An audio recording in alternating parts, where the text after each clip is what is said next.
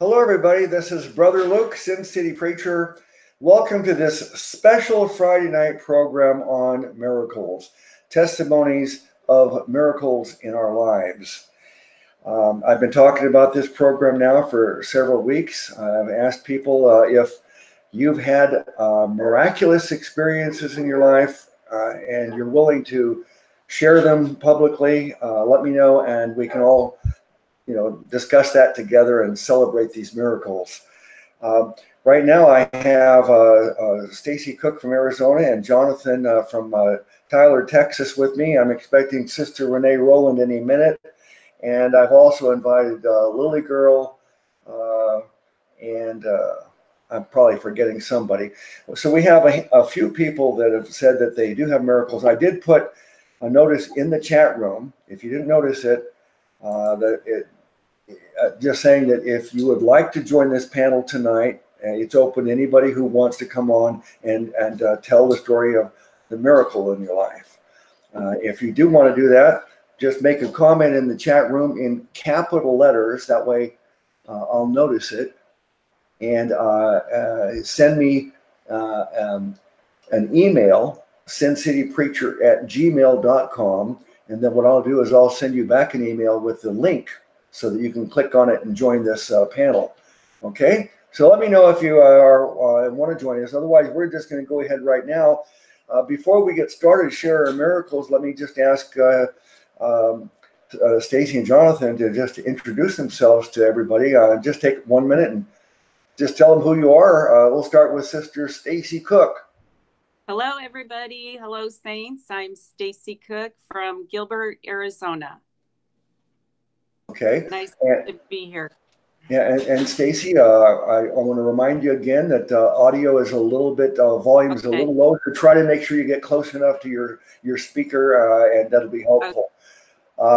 Okay. And Stacy's been participating in the congregation now for quite a while, and very active in the comments and the chat room, and now we get to see her and hear her, so that's a blessing. We have Jonathan here also. Jonathan, introduce yourself to everybody, please. Yeah, I'm Jonathan Bowers from Tyler, Texas, and I do a lot of research in higher dimensional geometry, and I'm kind of known on the internet as Polyhedron Dude, or in the field called Googology, the study of large numbers. That's amazing. You know, Renee's son, James, he was asking us recently, you know, how he always likes to stick his head in there and make a comment on the programs. And he was talking about Google, and would you know what a Google is, or something in a large number. So he'd probably enjoy talking to you about that. He's way advanced beyond his years in his knowledge of science. So he'd probably be fascinated with you. I hope that he has a chance to meet you, Jonathan. Yeah, he reminds me of me when I was growing up. Yeah, so you've seen him and you know who I'm talking about. He reminds me of myself. Oh no, Renee's here now. And I we oftentimes we talk behind Renee's back. And Renee, she joined us, but she left and comes back because a lot of times, as I told you, Stacy, if the technical things aren't working exactly right, you leave and come back. Renee, can you hear us okay? And Renee, everything working all right? Yeah, she'd probably have to leave and come back again. Okay. She's got her microphone turned off now, but okay, let me just proceed because I'm sure she'll figure the technical problems out. Okay, let me start off just kind of by introducing the subject tonight this way. If you've been following my channel, you probably are aware of my testimony. I got saved 32 years ago, and oh, there she is. I don't want her to miss this introduction. Still not working. Oh, can you hear me? I can't get the sound to work. I can hear you. I'm sorry to interrupt. I can hear you, but you can't hear us, huh? Wow. Look, she's only done like 100 programs with us. She'll figure it out. Hey, we need a miracle. Lord, help us with Renee's technology. Yes, Lord. Right now. Thank you. There you go. Okay. So December of 1986, my mother died. Nobody had died in my family prior to that. So this is the first time I had to face death of a loved one. And everything changed in my life. I knew I needed answers then. I wanted to know what happens after we die and what is the purpose of life. So fortunately, the movie Jesus of Nazareth. Now I can hear for a second. Yay. Hi guys. I didn't want to interrupt you. I'm so sorry. All right. Well, Renee. Luke, I don't hear you at all. I don't know what's going on. I think I might need to go through a Google Chrome. Lately, if I don't use Google as my search engine, it starts messing up. So I'll try again, okay? Yeah, I'm so sorry. Use it. That's what I have to do. If I don't use Chrome, it won't work. Okay, she'll be back. But it was December of 1986, and in December they show all these movies about Jesus. So I saw this movie, Jesus of Nazareth, and I'd seen it before, but it didn't have an impact on me. But at this point in my life, it was powerful, and it moved me. And at the end of the movie, they ran the credits, and the last thing on the screen, it said, "For more information, read the Bible." Oh, and so, what that's exactly what I needed to hear. And I went to the Bible, and I started reading it, hoping for some answers. What's the purpose of life? What happens after we die? So as I read the Bible and understood who Jesus is and what he's done for me and this promise of eternal life, and I believed, and I got saved, and I've been saved for 32 years, and it's been this wonderful peace and joy and blessing of this Christianity that I'm enjoying. But I got saved just because I believed, and it didn't take me a lot of study. I'm reading the Gospel of John, and I believed it, and it didn't take me there. I didn't have a lot of arguments and that needed a lot of answers like in apologetics. I just believed and got saved, and I've had this faith and confidence ever since. But I did go through a time where I started really studying apologetics. How do I know the Bible's true? So I studied and learned that the manuscript evidence and the archaeological preservation of the everything, and the historical accuracy of everything, and studied all that study in apologetics reinforced my faith. I didn't have to have it, but it made my faith even stronger.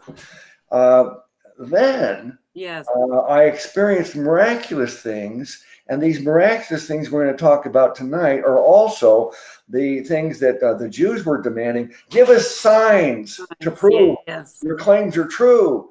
And Jesus did all these miracles, and he keeps on doing miracles, and they keep on demanding a sign. He said, well, the sign I'll give you is the sign of Jonah. As Jonah was in the belly of the whale for 3 days and 3 nights, so shall the Son of Man be in the heart of the earth for 3 nights.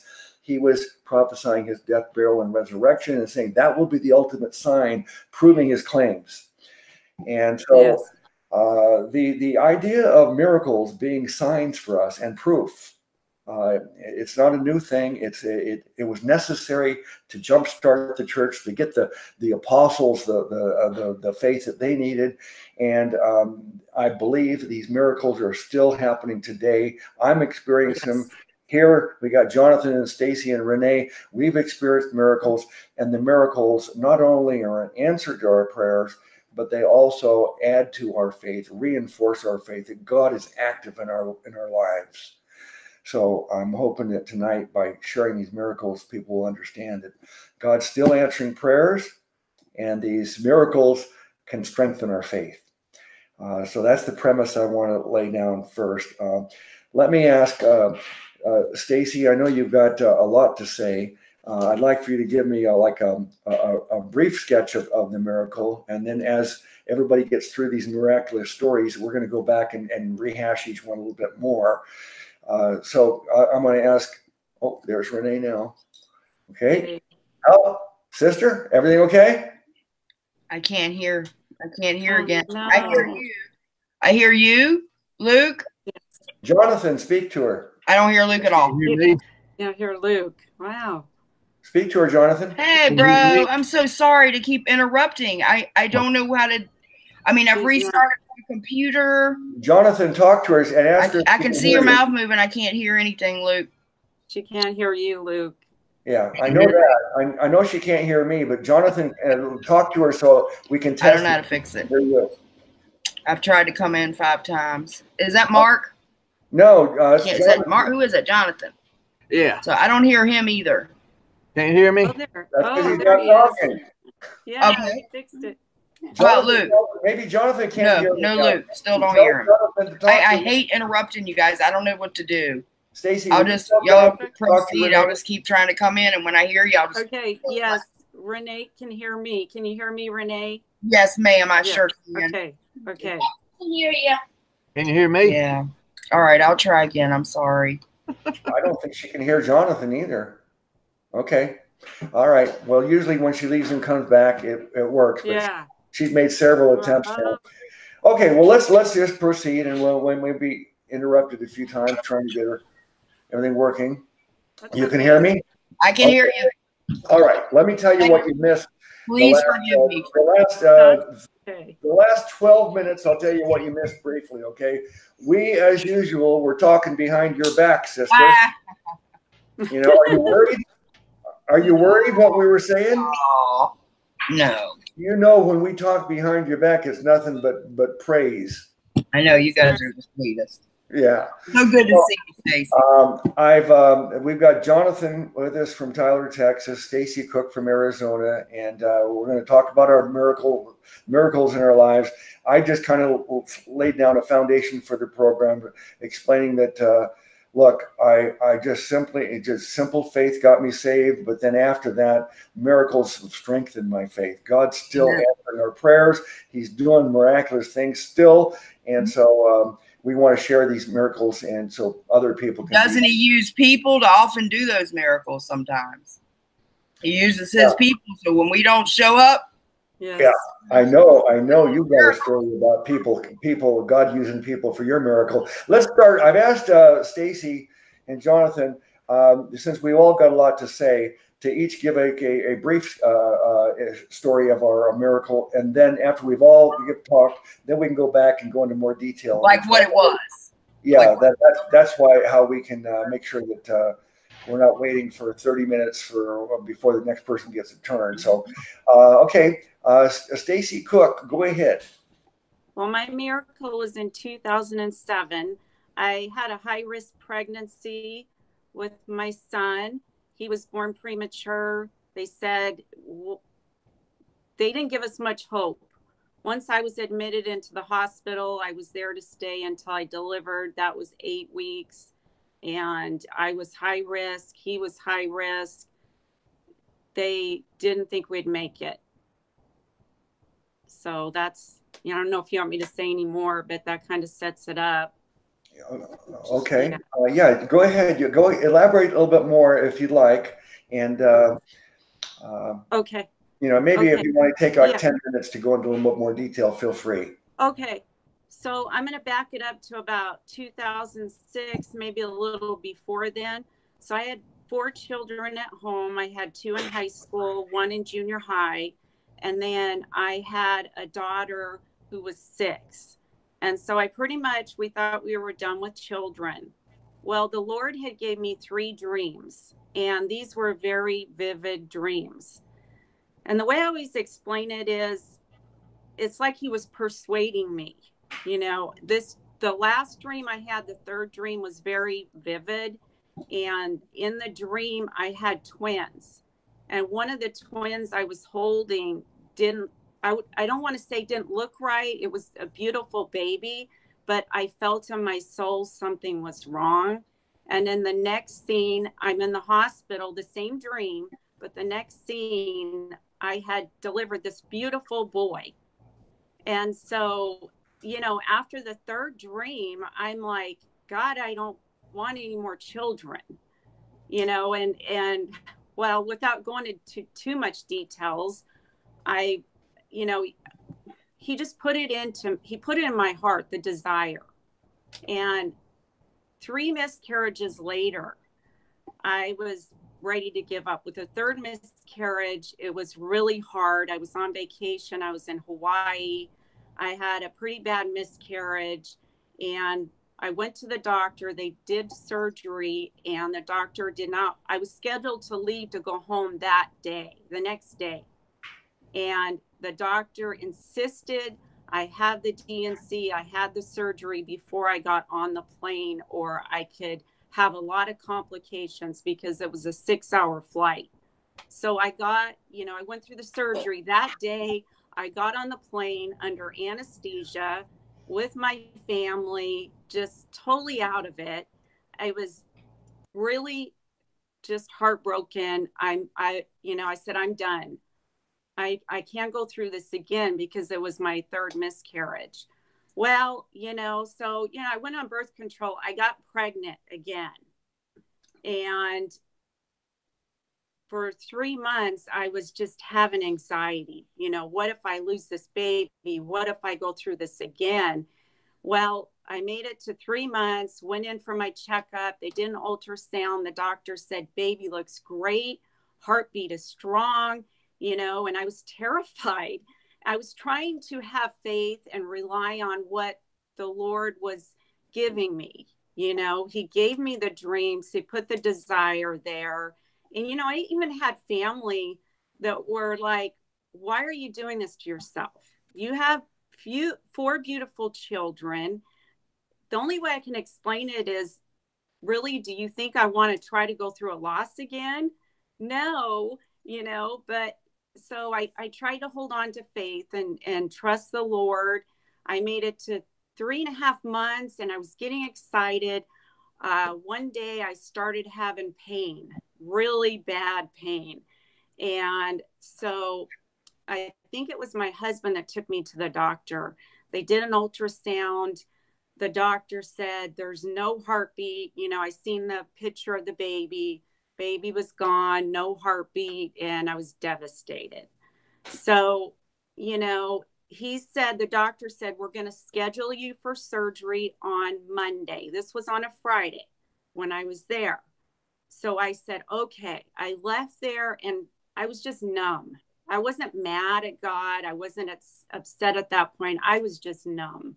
So I on my way home, I was with my mom and I said, I got to stop by the grocery store. I have to feed my 6-year-old. So she went to the grocery store with me and she looked at me and she said, you're still pregnant. I said, well, that's a really mean thing to say, because I was just in there. I seen the ultrasound. There's no heartbeat. The baby's gone. How could you say that to me? And she said, I can't help it.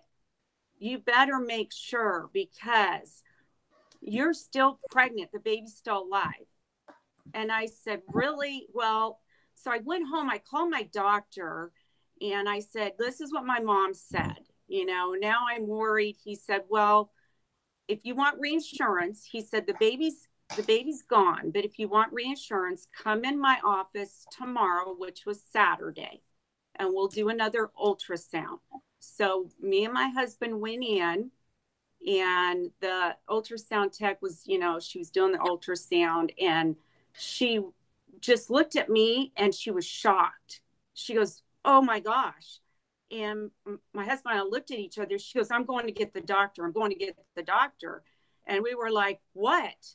And the doctor came in and he did the ultrasound. He said, there's a heartbeat. I said, what do you mean?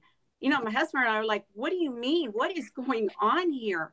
He said, well, you lost baby A. This is baby B. You lost the twin. This is baby B. And this baby is viable. Okay. This baby has a heartbeat. And I said, well, I didn't feel very secure about it, because I was thinking, I might lose the twin now. Now I got to go through this, And so he said, there's a good chance you will lose this baby too, because the twin might take out the other twin. So go home, go on bed rest, and I'm going to see you back next week. So that's what I did. I went on bed rest for about 4 weeks. I made it 4 weeks. Every week I went in, they got a heartbeat. They finally released me off of bed rest, you know. Well, everything was going great. Then at 19 weeks, it was on a Sunday, I went to the restroom. I felt a kind of a gush of water. Well, with my other pregnancies, I never had, my water never ruptured, never broke, so I didn't know what it was. I went to the doctor Monday. I was 19 weeks. My doctor Monday said, this is the worst thing that could have happened. Go home. You're going to lose the baby. When you start having contractions, let me know. You're going to have to deliver a stillborn. So when I left the hospital, or the doctor's office, I was mad. I was screaming and yelling at God. I went through all this. How can you put me through this? If I can't have this baby, you can't have me. Well, like I could take myself out of God's hands, you know. No, I was already saved. I couldn't take myself out, but I was mad. And my mom was with me. When this happened, my husband was hunting. I couldn't even get a hold of him. And so I did finally get a hold of my husband. I decided when I got home, I wasn't going to lose this baby. I was going to fight. I put myself on bed rest. I didn't care if I had to stand on my head. I wasn't going through another loss, you know. And so I did. I went on bed rest, and at home, my husband ordered me a hospital bed, which was really humbling for me. But I made it to 24 weeks, and then they admitted me to downtown Phoenix high-risk pregnancy unit. So I was there up until I delivered. I was on bed rest in Phoenix for 8 weeks. And then I made it to 8 weeks. They were trying to get me to 35 weeks. I made it to 31 weeks.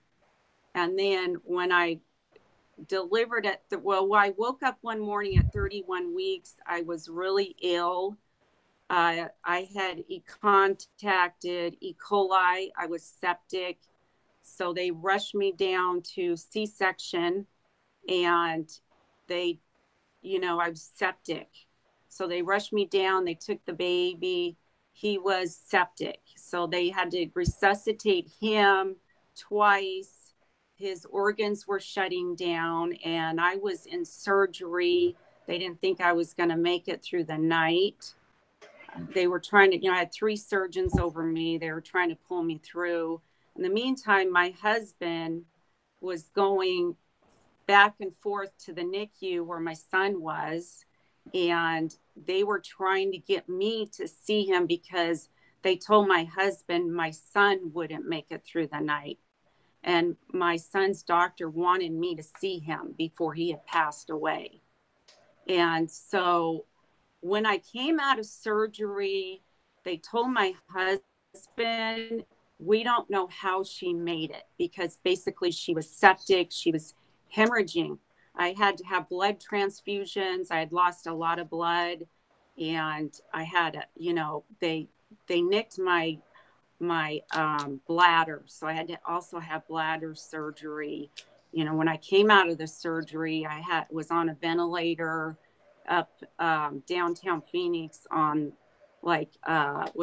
intensive care. And then my son, so they finally got me awake enough where I could go see my son. So they wheeled me down in the hospital bed, and they said as soon as I put my hand in to touch him, that his stats started going up and he started improving. And so every day that he made it, he started improving, and his rates of surviving got higher. But he was in there 11 weeks, and, it was the hardest thing, and the hardest thing I've ever been through. But Jesus showed up at the 11th hour. He showed up you know, he had mercy on me, he had mercy on my son. And one thing I wanted to say, am I taking too much time? No, go ahead. Okay. One thing I wanted to say before I, you know, gave this miracle is, and it's really important for me to say this, you know, before this was all happened, you know, this happened 2007, but a few years prior to that, I was saved, but I wasn't living right.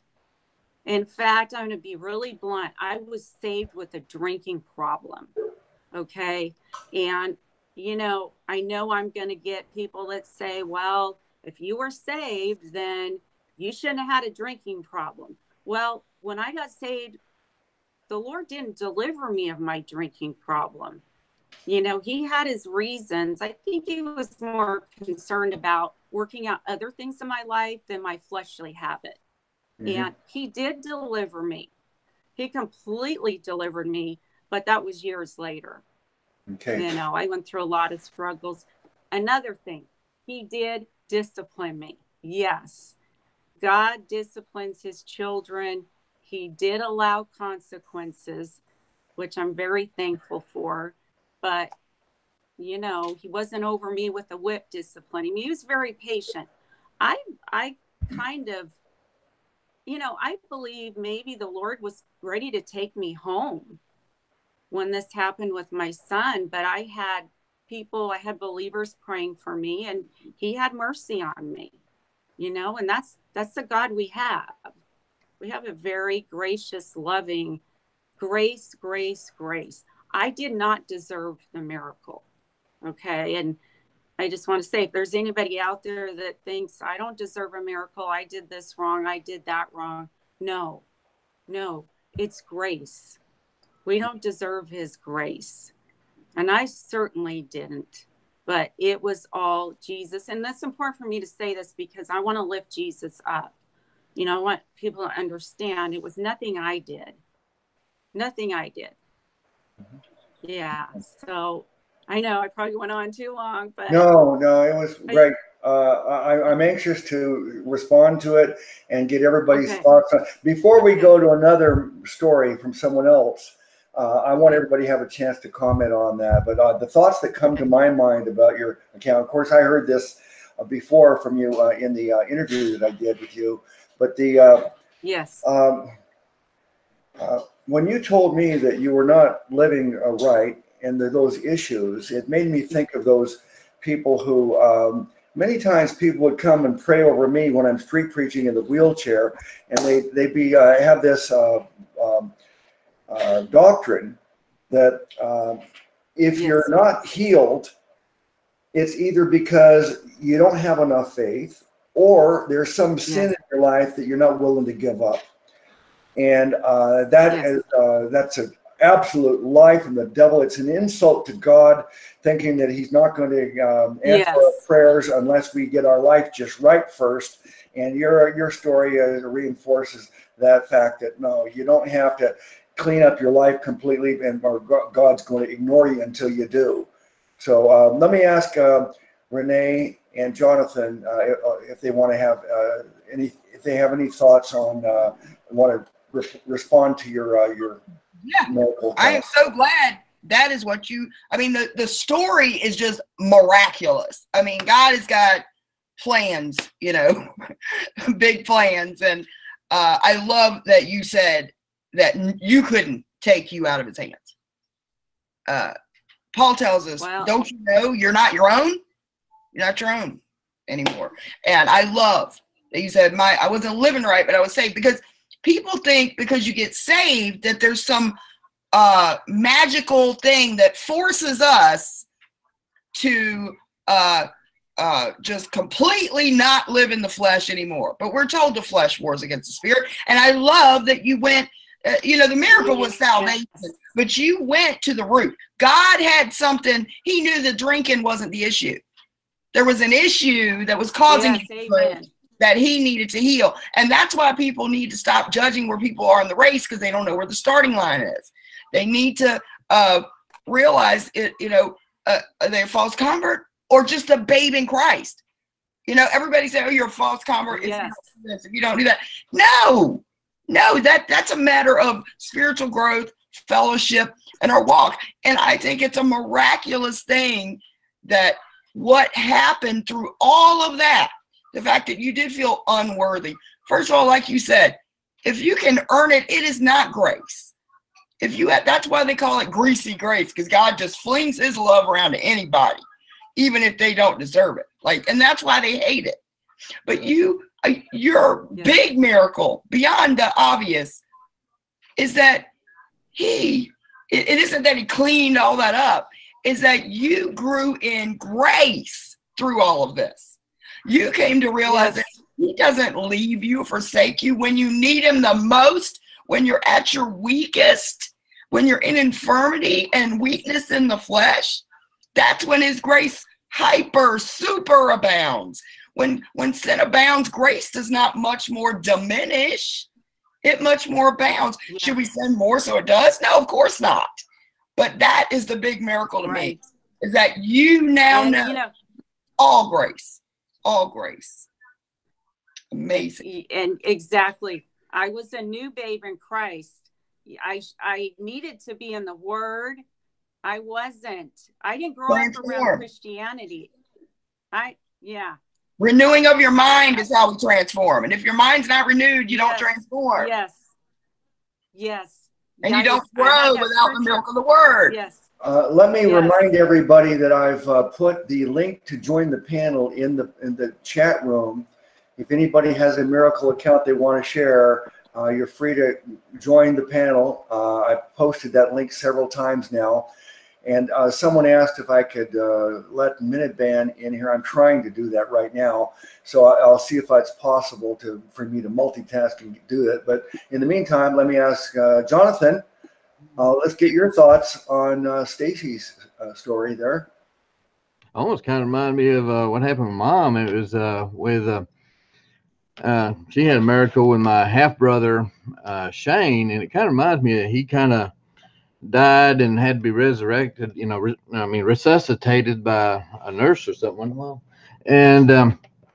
And God even healed him of blindness and paralysis. So it kind of reminds me of that it happened with your baby and all that. So wow. Uh-huh. Wow. That's amazing. Okay, I personally have quite a few miraculous accounts that I want to share. So I let everybody get a turn, but I got so much I'm getting some feedback. So I guess, Jonathan, you need to mute your microphone. That's causing feedback there. Yeah, thank you. I told you about that. If you're new here, you're not used to this muting the mics and unmuting. But okay, let me tell something, because this particular one of many miracles I want to share is brief, but it relates to this childbirth question. And today it's very prominent in the news, the subject and issue of abortion. And before I was a Christian in 1986. I met my wife in 1978. And we liked each other, and we shacked up, and we ended up getting pregnant. And my attitude, and I guess her attitude at the time too, was abortion was just another form of birth control. We didn't have any plans on getting married, so we agreed that we'll get an abortion. We just got the phone book out in 1979. That's what you added for the phone books, and we looked up abortion. And so we scheduled it, went in there. Thank you, Jesus. Oh, wow, they had lied to us. We thought it was an abortion clinic, but it was an anti-abortion clinic. And what they had done, what they did was they showed us a movie about abortion, and it opened my eyes and changed me forever. And my wife and I, we decided that no, there's no way we could go ahead, and we wanted to have this child, and we couldn't go through the abortion. We got married. We've been married for now it'll be 40 years in August, and our son is 39, and just the greatest blessing in our life. And if they hadn't lied to us, that's a miracle. I mean, it was God somehow. That's how I would say it's like, is a lie ever justified? And in that case, I thank you, Jesus, that they lied to me and then showed me the truth about abortions. Okay, now it was a short one. I've got several more I want to share, but I wanted to, because we're talking about childbirth, I thought that one ought to go next. Okay, any thoughts by Stacy or Renee or Jonathan? You want to respond to that? I wanted to say, I'm not going to share like the miracle of my son. I was almost 40. I just wanted to tell you, I too had preeclampsia and a placenta previa, and I was Rh negative, and I was almost 40, and they had to induce labor a month early, and he turned out perfect. And I didn't deserve it. I didn't deserve it at all. I was unmarried. I was still in my addiction, you know, coming out of it, but still had that same old street mentality, you know. So I just want to tell you, I understand like the gravity of that, but the big thing for me is that his grace was so understood by you. That was the miraculous thing to me, is that you have gotten revelation of how great his grace is and how much it abounds. So it's amazing. Thank you. Yes. Yes. Praise God. That's amazing. Okay. Now, for those people who asked me to unblock Minivan, in over 10 years, I blocked altogether over 500 people, and I'm scrolling through the list to try to find Minivan to unblock him, and it's taken a long time. If maybe somebody could post his YouTube link, I could go to his channel and unblock him that way. But for me to scroll through all the 500 blocked people to find him, it's just I'm not able to do that. But I'm willing to do it if someone can put his YouTube channel link up there, and then I'll go to it and do it. Okay, Jonathan. Any response to this Mike's last story? That was pretty neat. Looked like God had different plans for you.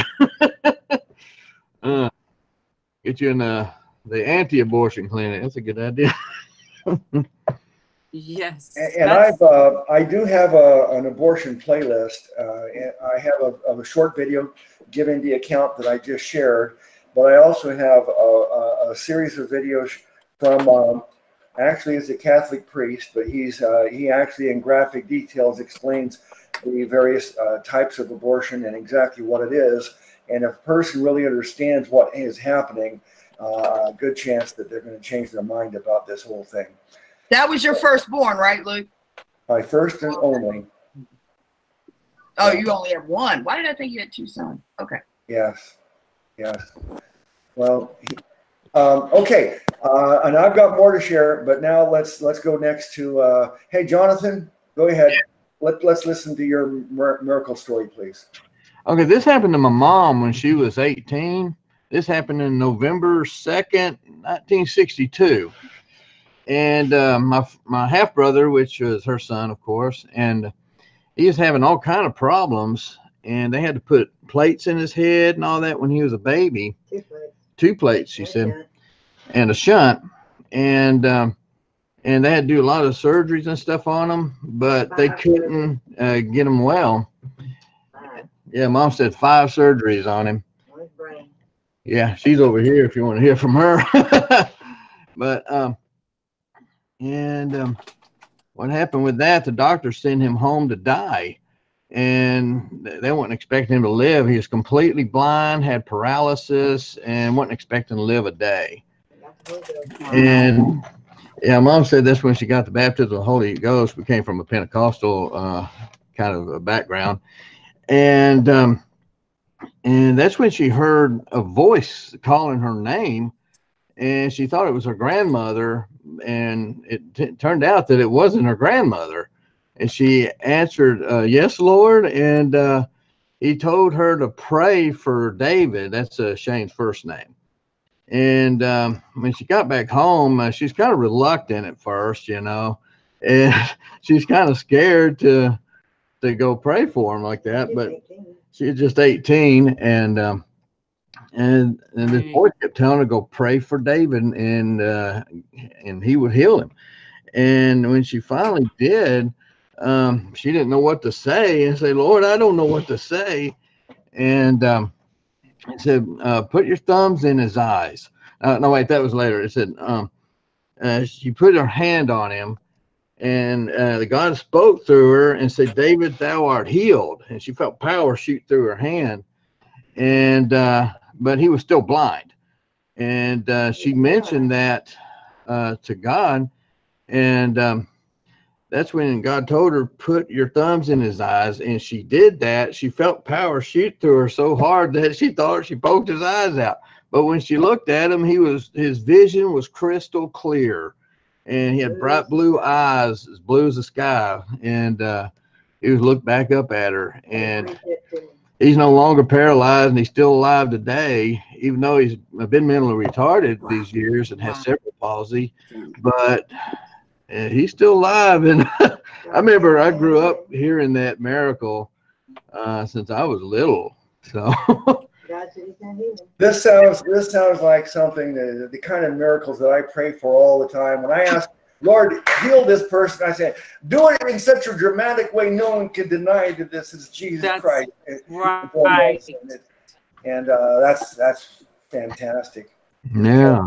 What's your thoughts? Melted Zone's here with his brother Esteban. Welcome, brother. Let's let Renee go next, but first let's see if anybody wants to respond to this miracle healing of sight. That's awesome. Yeah. That's so dramatic, but I'm so glad he explained it like he did, because when I had another miracle, but I was told to pray first. Like he was going to do something for me, but then told me to pray for that. Like it hadn't occurred to me to pray for it until he told me to pray for it. So it was weird. I'm glad he said that the Lord told her to pray. I don't know how that works, but I know I know that's genuine. I've had that happen where I was told to pray for something that I wasn't considering at the time. And then it was answered really quickly. Yeah. Like, I love that. That is just, I love those kinds of miraculous, like spur of the moment healings. And I don't see or hear many of them. But I know they exist. I know they do. But I also know that if you look in the Bible, sometimes it'll say they prayed for him and then like that same day or that same hour, or, you know, like there is a little bit of time in between sometimes. When you see healings in the Bible, you know, it's not always like they do in the movie where you lay hands and then they're healed. Sometimes it'll say in that very day or the next day they were healed or something. Well, you remember when I think it was Peter, he healed this man and he ran and jumped for joy. Yes. Leaping. Immediately. And then there's another time where you laid hands and he wasn't fully healed and he did it again. I forgot which one that was. That might have been the Old Testament. But in one place, there was a healing that took. Well, that was Jesus doing the man's eyes twice. Okay. First he could see a little bit, and then he saw clearly. Like the trees. He was seeing trees. I've always wondered why he didn't get perfect healing the first time and Jesus did it twice, but I don't know. There may be maybe some kind of meaning in that. I'll have to.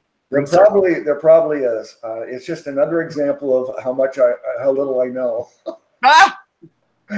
Okay, Renee, I would like to hear I know your miracle account, so maybe if those people haven't heard it, please tell them what happened.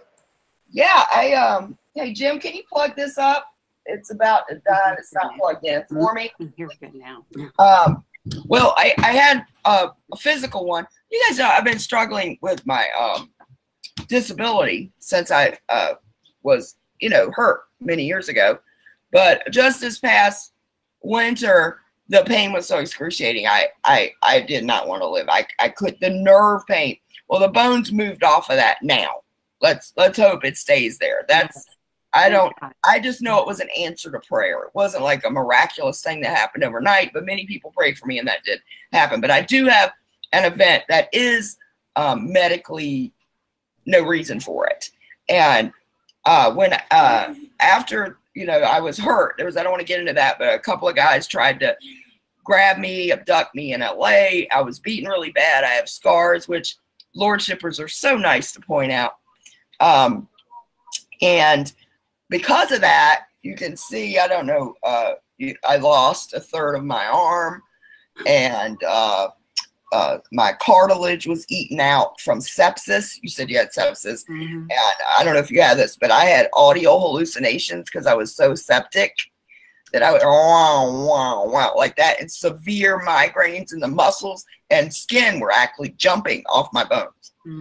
And I was so sick because they wouldn't believe me. They thought I was lying to get drugs. They couldn't find anything. So by the time they did the MRI, they tested me again and found that I had no kidney function, zero.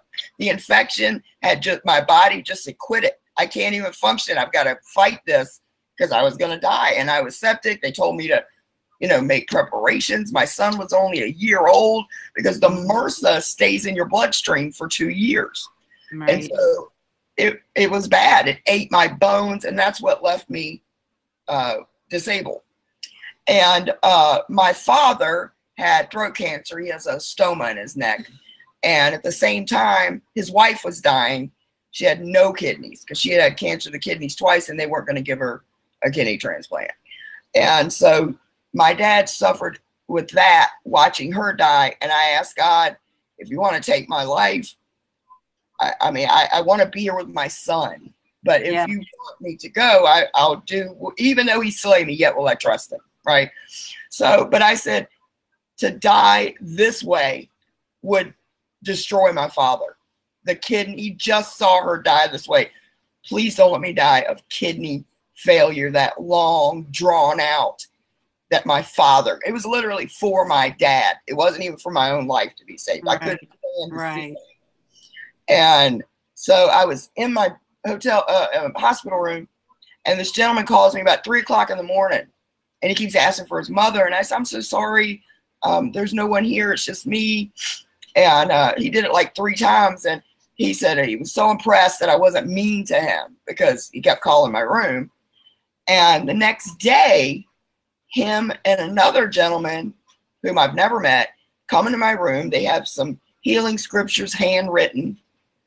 It was like child's writing. I just thought it was so sweet because it was like kind of sloppy like a kid. And it was just heartwarming to me for some reason that they took time instead of typing, they wrote it. And they came, two guys I never met before came and prayed over me in my bed. And the dialysis was scheduled to begin my dialysis because, as I said, zero kidney function, none. It was so bad I could taste ammonia in my mouth. I was breathing ammonia, and my urine was clear, like water. It wasn't even filtering anything. It was just clear. You would think it'd be dark. It's not. It's not filtering anything. And so they scheduled it. It was about 2 or 3 hours before my dialysis. And you know they have to check your blood every few hours, especially when you're septic. They have to check in your levels.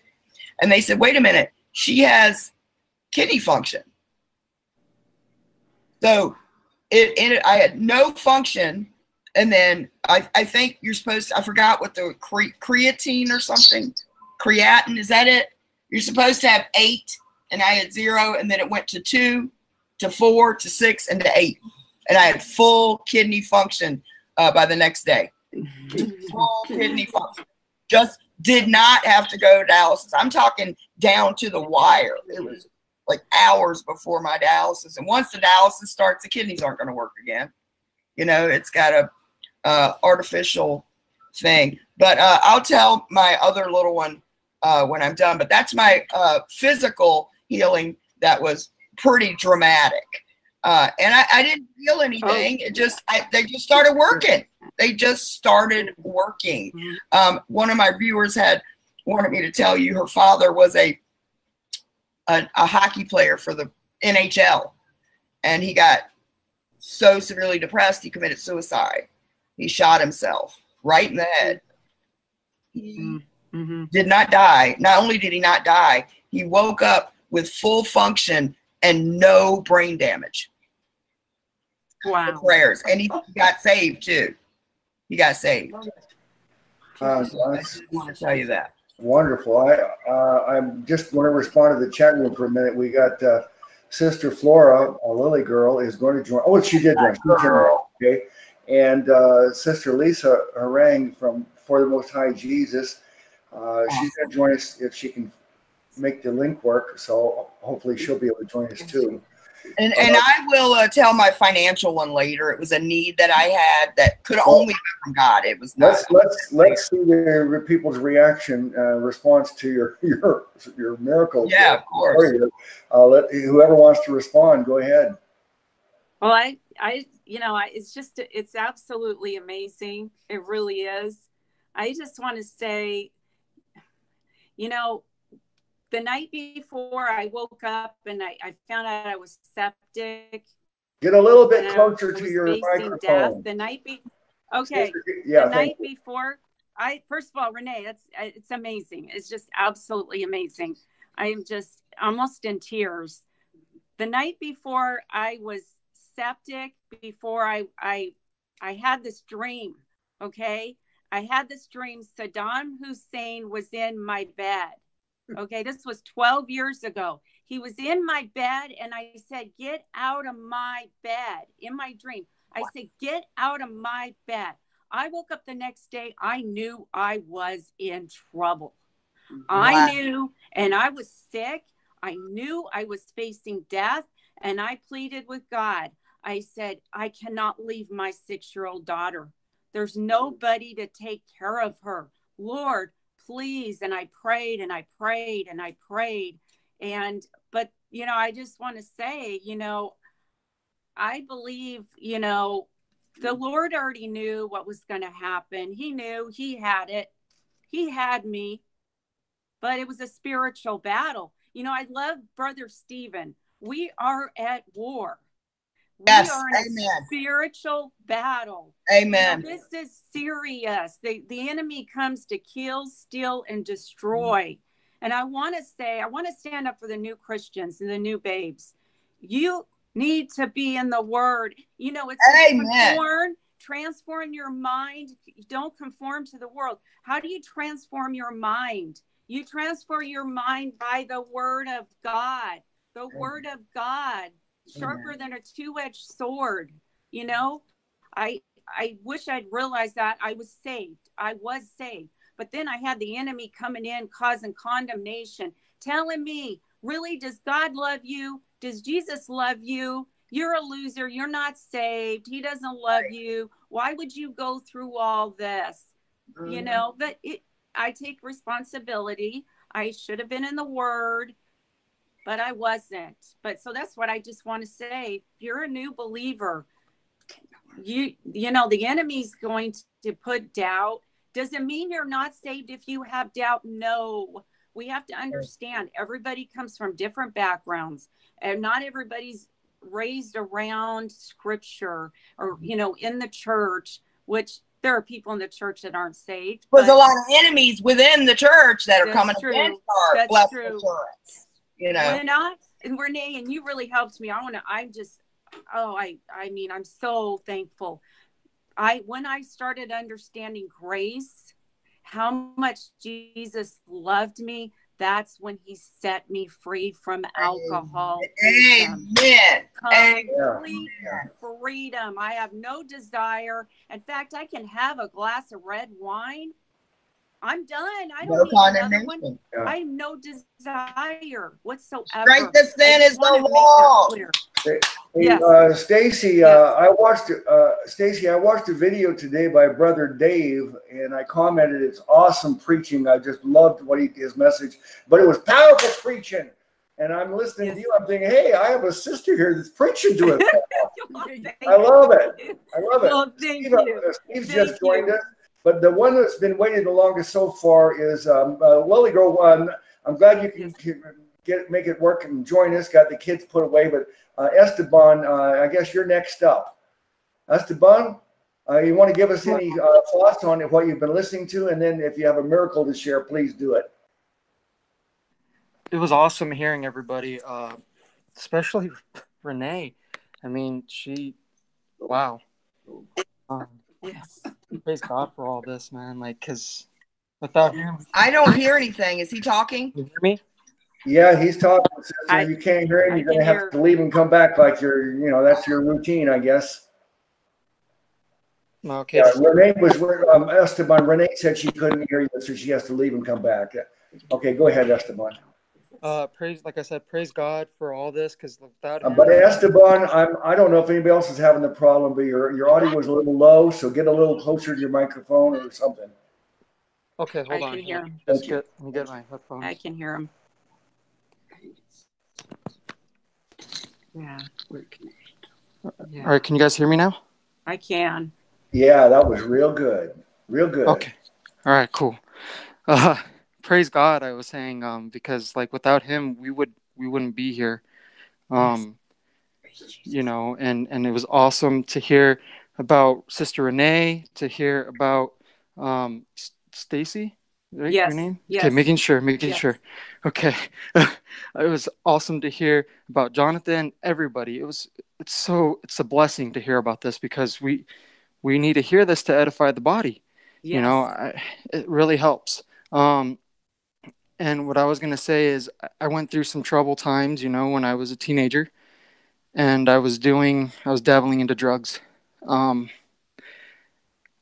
I was smoking weed with somebody, but they didn't tell me that they laced it with something. I was young, I was like 18, barely out of high school. So I had no idea what was going on, and I don't remember how I got home. I just remember thinking I was in another dimension. I don't know. It was weird. It was a weird thing. But somehow I ended up home, and apparently my grandparents at the time, they were like yelling at me, and all I can remember is laughing. They said that they heard me laughing all the time at them, and I don't remember any of that. Everything, I felt like I missed a whole day. Like I missed a whole span of a day because I was doing this stuff, and it wasn't good. And I don't know how, like I said, I think it was only God's grace that could have got me home, because really, I don't know how I came home in one piece. I don't remember anything. Yes. And, there was also a good one too, where I ended up with triplets, and, Allery, she has a heart issue, so they had a pinched valve, and I was freaking out because she was premature, and I have a heart issue, so I have like 2 leaky valves and a heart murmur. So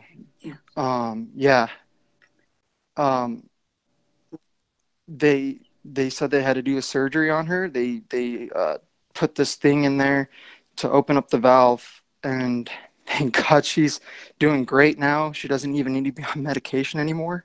So it was amazing to see that, because now she's able to run. She plays. I get to spend more time with her, and it's all God. It wasn't anything that the doctors have a little to do with it, but the rest is in God's hands. Praise God. So there's that, and it's even a miracle that I'm still talking right now, because apparently the doctor said I needed to come in, and I don't know what's going on. So that's all I have to say. Awesome. Praise Jesus. I tell you, I made this point in the beginning, but these, we're all believers, but we believe. I don't know how much it took for everybody to believe, but it wasn't hard for me to believe at all. But I'll tell you, these miracles have strengthened my faith over the years. All these experiences, not just mine, but I listen to everybody else's. See, we're theists. We're not deists. Deism is believing that there's some creative energy force that created things, but it's not involved. It's not personal, and it's not involved. But in theism, it's a God that's a person, and God is involved with his creation. And he's still participating, and he's still answering our prayers and giving us miracles. And we were adopted into his family. So, okay, Yes. well, let's go with Lily Girl. Lily Girl, give us your thoughts on Esteban and anybody else you've listened to, whatever you would like to say. And then I know you're a miracle. When I interview you, I was blown away. So go ahead, sister. Hi, everyone. Hi, guys. Hello. Hi, yeah. Oh, hi, Stacy. Hi, Renee. Hi, Esteban. Hi, Steve. Hi, Luke. Who else is there? Sweet girl. I'm sorry. Hi, I don't know the other person's name. I'm sorry, I came in late. I had to put the kids to bed, but I'm hiding underneath the blanket. but but listen, praise God, Done that. everything is awesome. I'm just so glad that God performed all these miracles in all of our lives. If it was just to strengthen our faith, or if it was just to help us in our time of need. God is always there for everyone, even those that don't seek him. He's there for. Praise the Lord. Hallelujah. I just wanted to say that my life is a miracle. I wake up every day and I count my blessings. Before I do anything or step off my bed, I just say, thank you, Lord. I'm alive. I'm alive. Wow. Amen. And I say, thank you, Jordan's alive. Jaden's alive. Justin's alive. Jeremiah's alive. Josiah's alive. Did I get everyone? Ryan's alive. Everyone's alive. Amen. So, that's to me is like a miracle, because so many people are suffering. So many people are sick. So many people, they're just not well. They're not happy and they're miserable. But I can say that at least I have breath. And as long as I'm alive and I have Christ, I'm good. Amen. So my miracle, wow, there's a lot, but I'm just going to say one, maybe. I'll just say one. It was when, I think it was in 2012, when I began my application for my marriage visa to come to the US, because my husband wanted to move here and come work here. So we put in the application, everything was good. And then one of the things you have to do in the application is you have to go do some tests. So they have to make sure like you're clean enough. You have to make sure you're clean enough and don't have any diseases that you're bringing to the United States. So when I went to one of the exams, I did this test, and it was like a TB test. That was like one of the first tests. It was a TB test, right? So you spit in a thing, they test it if you have TB, blah, blah, blah. So I didn't have TB, thank God. I'm just going to skip that bit. And then I did like a chest x-ray, and it was in that x-ray that they discovered that I had cancer. Like they could see cancer on my lung. So I was really confused. Like, imagine just... Anyway, I was just really, really confused, because I was like, what? Cancer? How can I have cancer? Anyway, so I went into this like weird depression thing, because all they were doing was doing the test. They can't like cure me. So that kind of like stopped all my application and all that stuff. It just froze, because I had to figure out what I'm going to do. And then I found out I was pregnant. So I have cancer apparently, and I'm pregnant. So it's like I would have to choose if I wanted to do chemotherapy between my child and the cancer that's growing. And that if you know anything about the NHS, they'll wait till you're almost dying before they help you. So it was really, really, really bad. But one day, after crying for hours in the blanket, not knowing what I was going to do, I feel like maybe this was God. I know I was saved at the time. I just wasn't like super like in my Bible or anything. But I felt like I heard someone, I don't know, I guess it was God, telling me, look for a private doctor, go to a private doctor and go get you a test there. So after waiting for 3 months on the NHS to get me an appointment, which they didn't do, I ended up just going to this other doctor in London Bridge. I need to look up the information, but it's in London Bridge. It's across the street from London Bridge train station. I know exactly where it is. So I went to the place. after calling the doctor on the doctor's office on the phone, went there. Everything was booked really quickly because if you're paying for your own stuff, they can see. They don't care. If you're paying for your own stuff, everybody will see you quickly. Money speaks. Yes. So I go to the place. And I explained everything to the doctor. I gave him the x-ray, the CD of the x-ray that showed the cancer and all that stuff. So I was basically trying to get a second opinion. And he looked at it and he knows that hospital is very valid. I mean, it's for the United States citizenship. So he said, yeah, it's definitely there. And I told him I was pregnant as well. He was like, okay, it's going to be difficult. But he wanted to put something down my throat to go down and look at it with like a little camera or something like that. But he said that, but first just go downstairs and we'll have our x-ray here. Because he wanted his own x-ray as well. But he's already seen it and he already knew that I had it. So when I go downstairs in the x-ray hall, I'm waiting. It was like the longest 10 minutes of my life because I was standing there and I was just like, I had heard my mom pray certain prayers before. So I knew how to pray, but it's like somebody that doesn't really know how to pray. I don't know how to explain that. Mm-hmm. So, but when I was standing there, I said, you know what, God, if you're real and you want me to serve you, when I go into this x-ray room, I don't want to see any cancer. If there's no cancer, then I will serve you because that means you're real. But if there's no cancer, if there is cancer, then don't worry about it. I'm just going to die. You know, it doesn't matter because obviously you're not real. That was the kind of flippant kind of prayer. But I really did have faith deep down that if I would just say it and pray that, like that, he would do it. I don't know. I just felt like it at the same time. So I went inside, did the whole x-ray thing, go back upstairs. I'm waiting for the results with the doctor. And then I'm waiting and then he's not in his office. I waited there for like 20 minutes.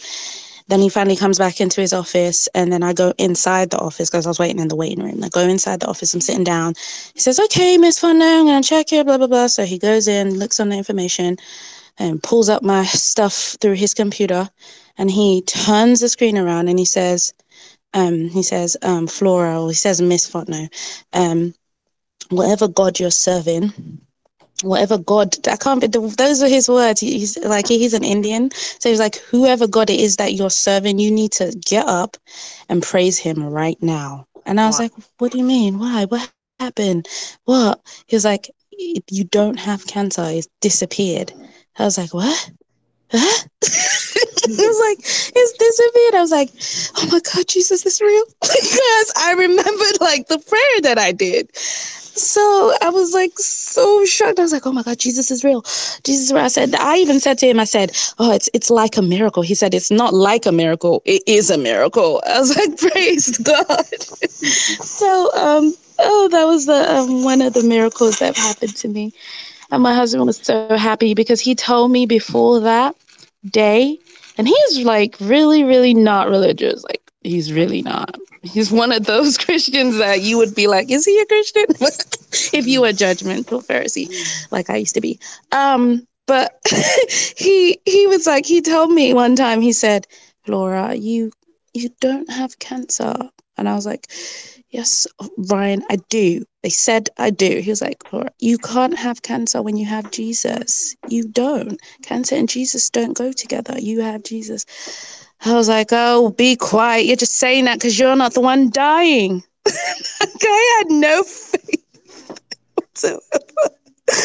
But, thank God that it's not necessarily how hard we believe, but how faithful our God is. Amen. Right. Amen. Praise Jesus. All glory to our great Savior, God Jesus. Yeah. Wonderful. I've heard that again. I interviewed Sister Flora, and I know this story. I know she's got more, and I want to hear the other miracles. I've got a bunch of miracles to share, but I want everybody. I, for one, am glad.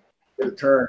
Yes. Aren't you glad, Luke, that the Lord answered that prayer, and that she decided, yep, I got to serve him, because I would have never met her. Yeah. I would have never.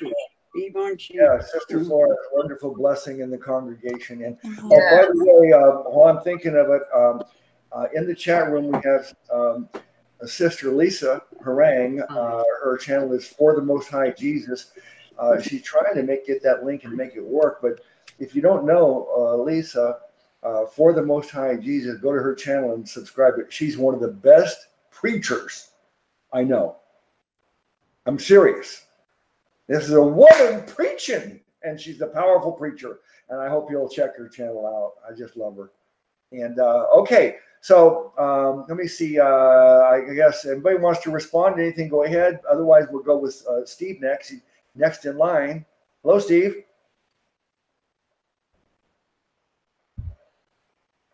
Hello. I thought you fell asleep for a second. Oh, Sister Lisa's here with us. Awesome. Hey, before we go to Steve. Hey, where is she? Let me see. There she is. Sister Lisa, I don't know if you want to turn your camera on or not. You don't have to. But do you want to say hi to everybody before we listen to Steve's testimony of his miracle? Let me know. Just speak up if you're ready. All right. Okay. Well, I'll let you go whenever you're ready. But Steve, go ahead, brother.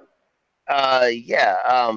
Actually, you might have to come back to me. I'm waiting to deliver some stuff. But the main thing that I wanted to share, I have lots of stories I could share, but that this show tonight is a miracle itself. You know, I saw in the chat room that someone said that it was an answer to prayer. I guess Brother Mark has been praying for this kind of a program, I guess.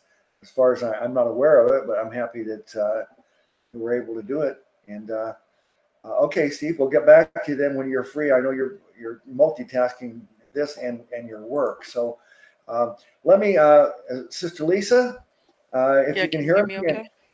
Yeah, please. Why don't you tell people who you are? Because some people here don't know you, and then give us your story, please. Praise the Lord, Brother Luke, and praise the Lord to everyone out there who's listening. I wouldn't even know where to begin. I'm just a servant of King Jesus. I put up the channel name For the Most High Jesus because I just got so thoroughly irritated by people constantly blaspheming Jesus, saying he wasn't God, and things of that nature. So I just wanted to put it out there and just irritate the schnizzle out of people by having it right up front.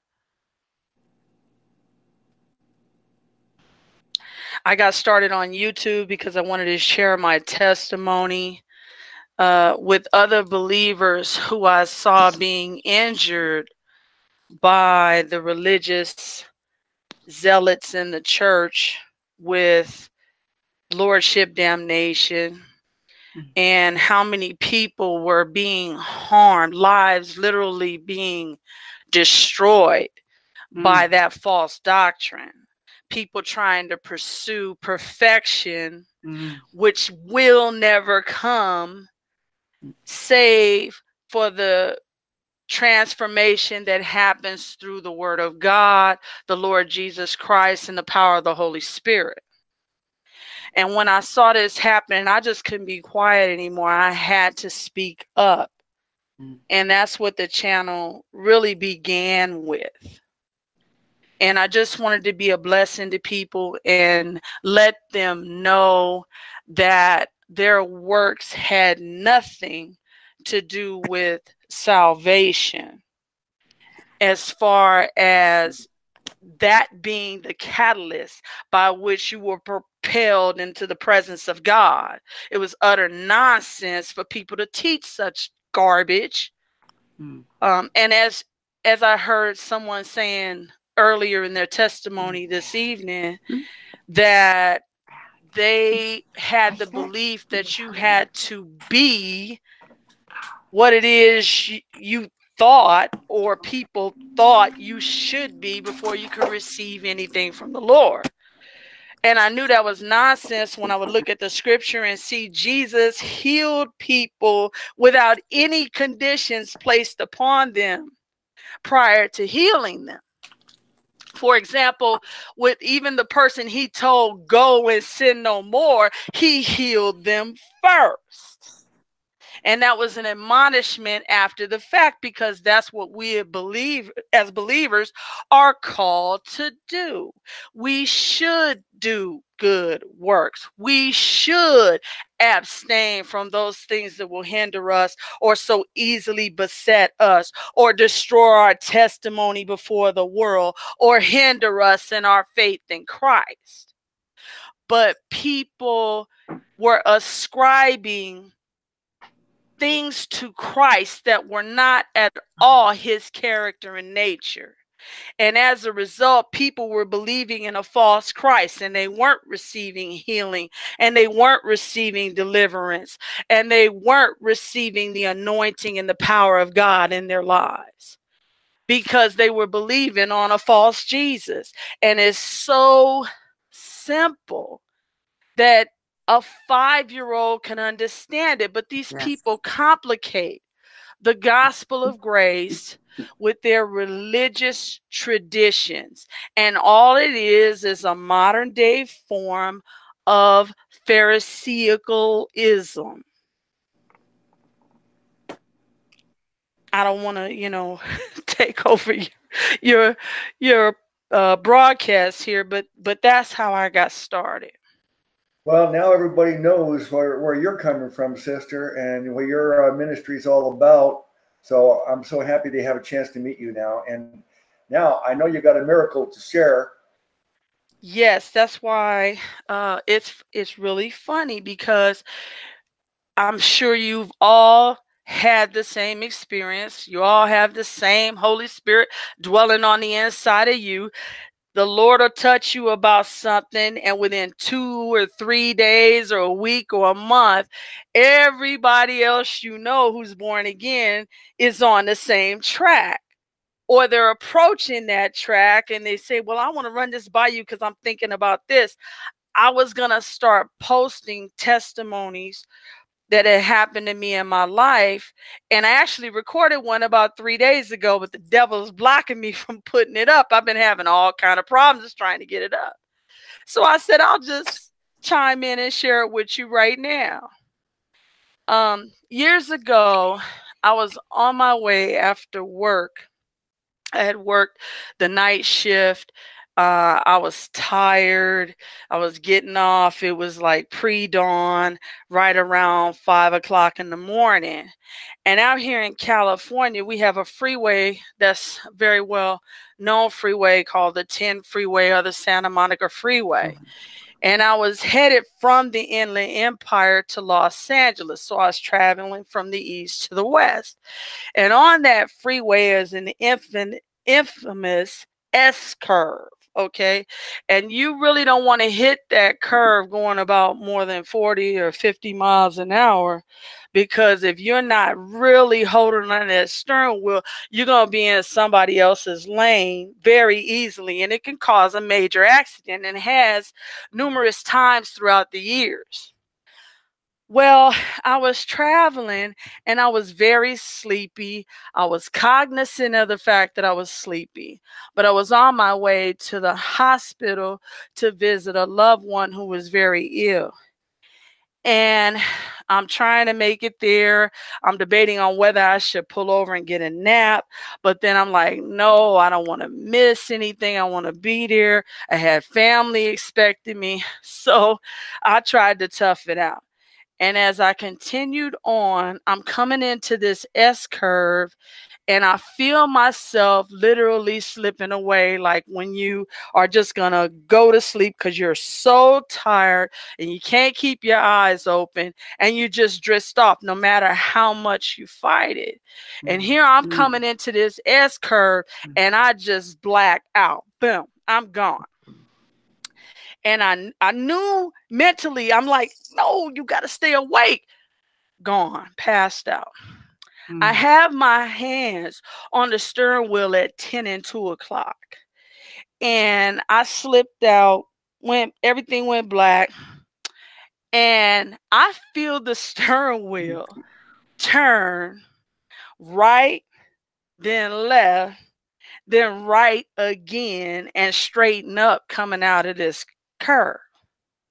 And it startled me, and I woke up, and I'm looking back, and I see that I went through that curve, and I'm like, what just happened?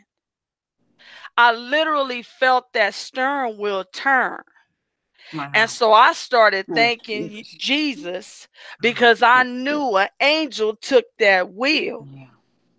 And I was literally astonished. I was quiet other than praising him all the way to my destination, because it really shocked me. And like I said, if we had to go by what we've done right or what we've done wrong to ever receive a miracle from God, none of us ever would. Because I'm not going to promise you I had done the best I had ever done in my life to receive that miracle at that moment. That's utter nonsense. Right. It's because I'm a child of the King. Okay. You all listening to me, if you're born again, you're a child of the King of Kings and the Lord of Lords, and he loves you. And his only desire is to give good gifts to you.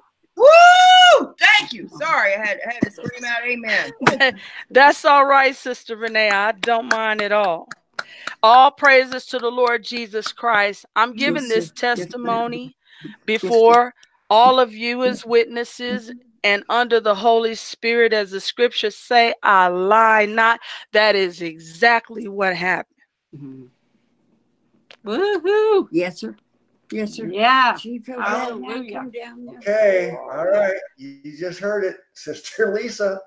For the Most High Jesus, I'm so happy you're with us tonight, Sister. You know, there's the joy, Luke. There's the joy. Yeah. That's what there's the joy. There's the joy should have daily. She's looking for joy. She knows she's got peace and joy. Amen. That is the fruit of the Spirit, right there. Yeah. Amen. So, you know, I want everybody to get a turn here. Mark's here, Kay Stover, and we still got Steve. But I'm going to respond next to another one, just because when I hear a story about Stacy and that childbirth, and I say, well, I got to talk about the childbirth, my miraculous son that was saved from the abortion. And now she tells me about this miracle, and I got to share one that's similar, about 10 and 2. So I've got several street preaching miracles to tell you, but I'll keep this pretty short. I preached more than 1,000 times here on Sin City and Las Vegas Boulevard. And one day I'm preaching in this, for some reason, I mean, every once in a while someone will want to come up and pray for me because I'm preaching in a wheelchair. And by the way, I don't need a wheelchair anymore, but back then I needed a wheelchair. That's another reason. Thank you, Jesus, I'm not in the wheelchair anymore. But I'm preaching in the wheelchair, so sometimes people want to pray for me, and it wasn't unusual. Well, this day, one person after another came up to pray for me. And then finally, a whole bunch of people, like 10 or more people came up, gathered around. They all wanted to pray for me. I said, this is crazy. What's going on here? I never had so many people praying for me. And they said, well, we're here for a prayer convention. You know, we're all, you know, we want to have a convention here in Las Vegas for the Church of the Eternally Secure and everybody to come here. And we're going to do that sometime this year, I think. But these people came to Las Vegas for a prayer convention, and they saw me, and they're all praying for me. And they also know that I'm a street preacher, and you're under spiritual attack and sometimes physical attack. So they're laying hands on me, praying. And this one guy said, put a hedge of protection around this brother, protect him from any harm. Well, I was thankful for the prayers. And when I was done doing my preaching, my partner Frank and I, we leave, and he drives away in his car, and I get on the freeway, and I'm thinking, boy, this is freeway's really, really hectic today. I better really pay attention. I'm going about 70 miles an hour. So I say, I'm 10 and 2, just like Lisa. I'm 10 and 2. I'm paying close attention because I'm thinking, boy, this is we're busier than usual, but it's moving really fast. Well, suddenly it's like there's a red light. There's no red light, but there was a complete stop and there was no warning. And suddenly I had to like slam on my brakes and stop as fast as I could to avoid running into the car in front of me. I stopped only a few feet away, and then I thought, what? Maybe there's a car coming behind me that's not stopping. This instantly came in my head. I immediately turned into the right lane, and just as I pulled out of that lane, the car came behind me full 70 miles an hour and ran into the car that was in front of me. And I was in a small convertible, and I would have been killed. And there was no question I would have been killed that day. And I believe all the prayers that I got that day protected me and made me aware of danger, and I knew I needed to get out of the way. Yes. God guide me. Yes. All right. I got more to share, but that's all right. Amazing. Now, Brother Mark, Wow. Someone told me that you have been praying for a program like this, so I'm happy you must be happy. Tell us what's going on. Thank you, by the way, for having me. Yeah, actually, I earlier today I asked for this exact thing, and so this is my miracle. It's happening right now.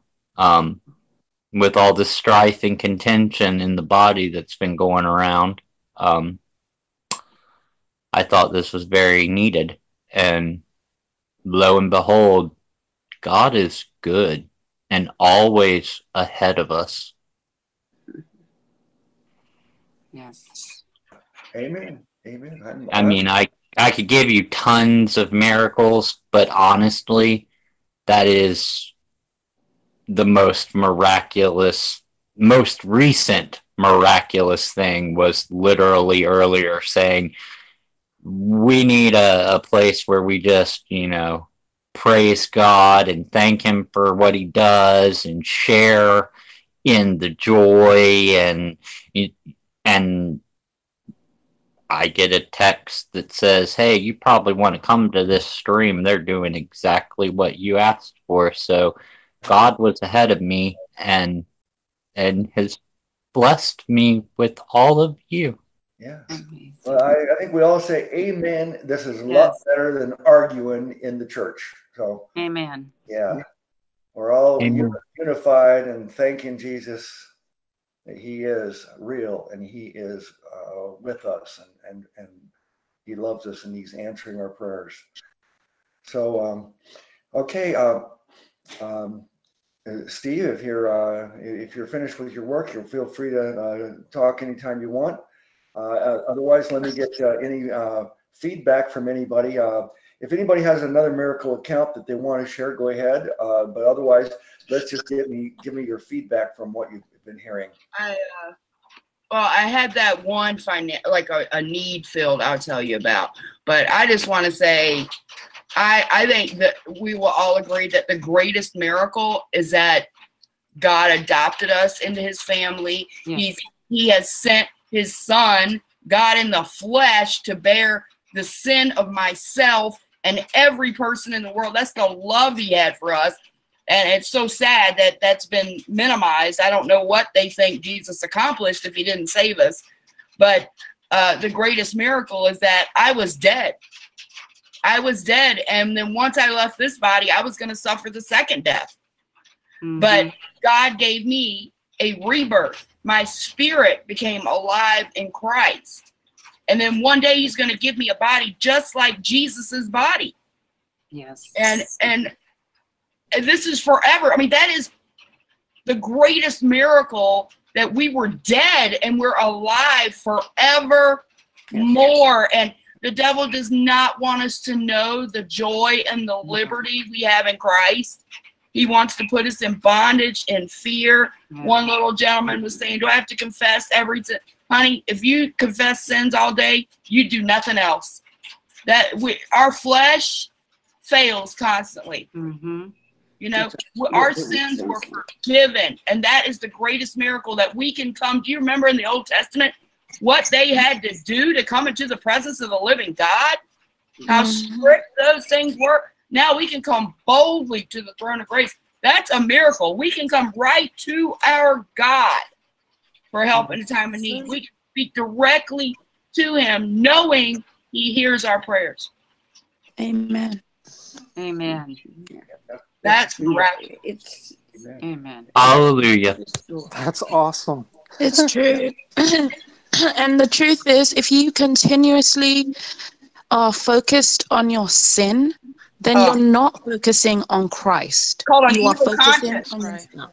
That's right. And I know. it makes you sin more. It makes you sin more because you're sitting there watching. Oh, I did this. Oh, I did this. Oh, am I going to hell? Like, what kind of life is that? That's no life. And I'm saying it from a person that has been there, done that. And it was no life. And I will never go back because I know in whom I believe, and he will not forsake me and he will not leave me because he's a good God. Yes. Hallelujah. And once you're free like that, girl, nobody can tell you what you know. That's right. It bears witness in us that we are the children of God. That's right. Nobody's going to tell me that I can lose it if I act up. Right. Something wrong. Right. You know, while we're on this, I wanted to say I used to, before I was saved, I used to think if I did something wrong, if I looked at a woman wrong, because I've heard from so many people that I was going to lose my salvation, that God would, and you know, I look back at it and I go, how foolish was I? Because God is stronger than me, than any human. He created us. That's right. And for you to tell somebody that you can jump out of his hand is blasphemy. Yes. Like they have a God that cannot save, brother. They have a God that is not mighty to save. It's lying, It is because they're lying against the word of God. They can read it and they will say the opposite of it. I don't understand that. It says, nobody can pluck you out of my hand. No man can pluck you out of the hand. They're like, but you can pluck yourself. Like, dude, we are men. We are human. We can't pluck ourselves out of God's hand. After I had my miracle, it took me years to process what had happened because I couldn't understand why God would give me a miracle when I wasn't living right. There you go. I couldn't understand because I was listening to wrong preachers. I was, you know. As if we can be good enough to deserve anything. Exactly. That's right. Never been good enough to deserve it. Exactly. Never. Even after I told God I was going to serve him, did I serve him right after that? Nope. I carried on right after that. I was still living how I wanted to live. And guess what? When my son, let me be quiet because my husband doesn't like hearing this story. But when I was giving birth to my second child in the hospital, he was born stillborn. And I was like so drowsy, I couldn't tell. And I was looking around. They were like, "Is he alive? Is he okay?" I kept saying, "Is he okay? Is he okay?" And the nurses were nodding no. And my husband was like, "No, everything's fine," because he didn't want me to like go crazy or anything. And I was like, "Oh my God, is he okay? Is he okay?" And you know, all of a sudden, he woke up. I don't know. They just woke him up. He was dead. He was dead for like 10 minutes. They woke him up. Right there. And then he was having seizures. Like, okay, so they gave him to me. You know how they give you the baby and they go away. You know, but I had a child before. So I know how children behave. So when he was acting kind of funny after a few hours, like because of the lack of oxygen, he was having seizures. And I was like, this isn't right. He looks like he's in pain. It's not regular pains like how a baby cries. It's like pain, you know? So I was like, oh my God, you know, like something's wrong. So when I came to the hospital, they came into the room. I said, something is wrong with my baby. I think something's wrong. So they took him away and they found out it was seizures. And I was like, oh my God. So the doctor came in and he was like, oh, you know, he is having seizures. We're going to have to take him to blah, blah, blah hospital and blah, blah. And I had the peace of God. And I didn't understand it because I never read my Bible. Like, I didn't know what that was, but I had the peace of God. Because when things come against me, I know you might have heard this before, Stacey. When things come against me, I just have this weird calm come over me. Like, I don't understand it. So I was like so calm. And the doctor thought I was mad. Like, he thought something was wrong with me. He was like, are you okay? You don't understand. They think you don't. Yes, they think I don't understand, but I understood. So I was like, no, I get what you're saying. Yeah, I'll sign everything. So I signed everything. As soon as they left the room, I ran into the bathroom. I made sure everybody was gone because I don't like to face my issue in public. I locked that door. I got on my knees. I said, Jesus, you are the one that gives life. You gave me this child. Father, please let the first medicine they give him, let it be the cure. Let it be the cure, the first medicine. And when they gave him the medicine, that was the cure. So I praise God. Because after he took those medicines, he was off it by the time he was 1. And we didn't even go back. Because my husband is he's a scaredy cat. So that was it. So sad that we have that view of our father. I'm a mother and I am flawed. And my son would never have to do anything for me to give to him or to love him or to forgive him. He doesn't have to do anything for me to shower him with love. But we think our God loves less. Right. It's right there in the book. Right. The other If night, you then being Can I evil. respond real quick to that? I have 5 children. They're all different. I have to discipline them all different. My first child, he was 16. I kicked him out of the house because of drug use, okay? I still loved him, but I had to have him leave. He was disrupting the house. Years later, he wanted to come back. Did I say no? No, I opened him back with welcome arms. I said, I love you. I've always loved you. You know, we're God's children. He doesn't kick us out because we did something wrong. He doesn't disown us. He wants the best for us. Yes. He just wants the best for us. And he knows that sin destroys. It's an open door to self-destruction. Yes. But that's right. Still leads to death. Yes. The other night on a video, a movie that it was a Catholic, most of the movies are Catholic based, but this one Catholic prince from the time of Queen of Scots, he says, well, I forgive these kinds of things, but God won't, or something like that. Like he was more merciful than God was. And that's how people see it. Well, I'd be willing, you know, there's a lot of the thing with the homosexual issue. People are like, well, I'll love them and but God, no, he won't let.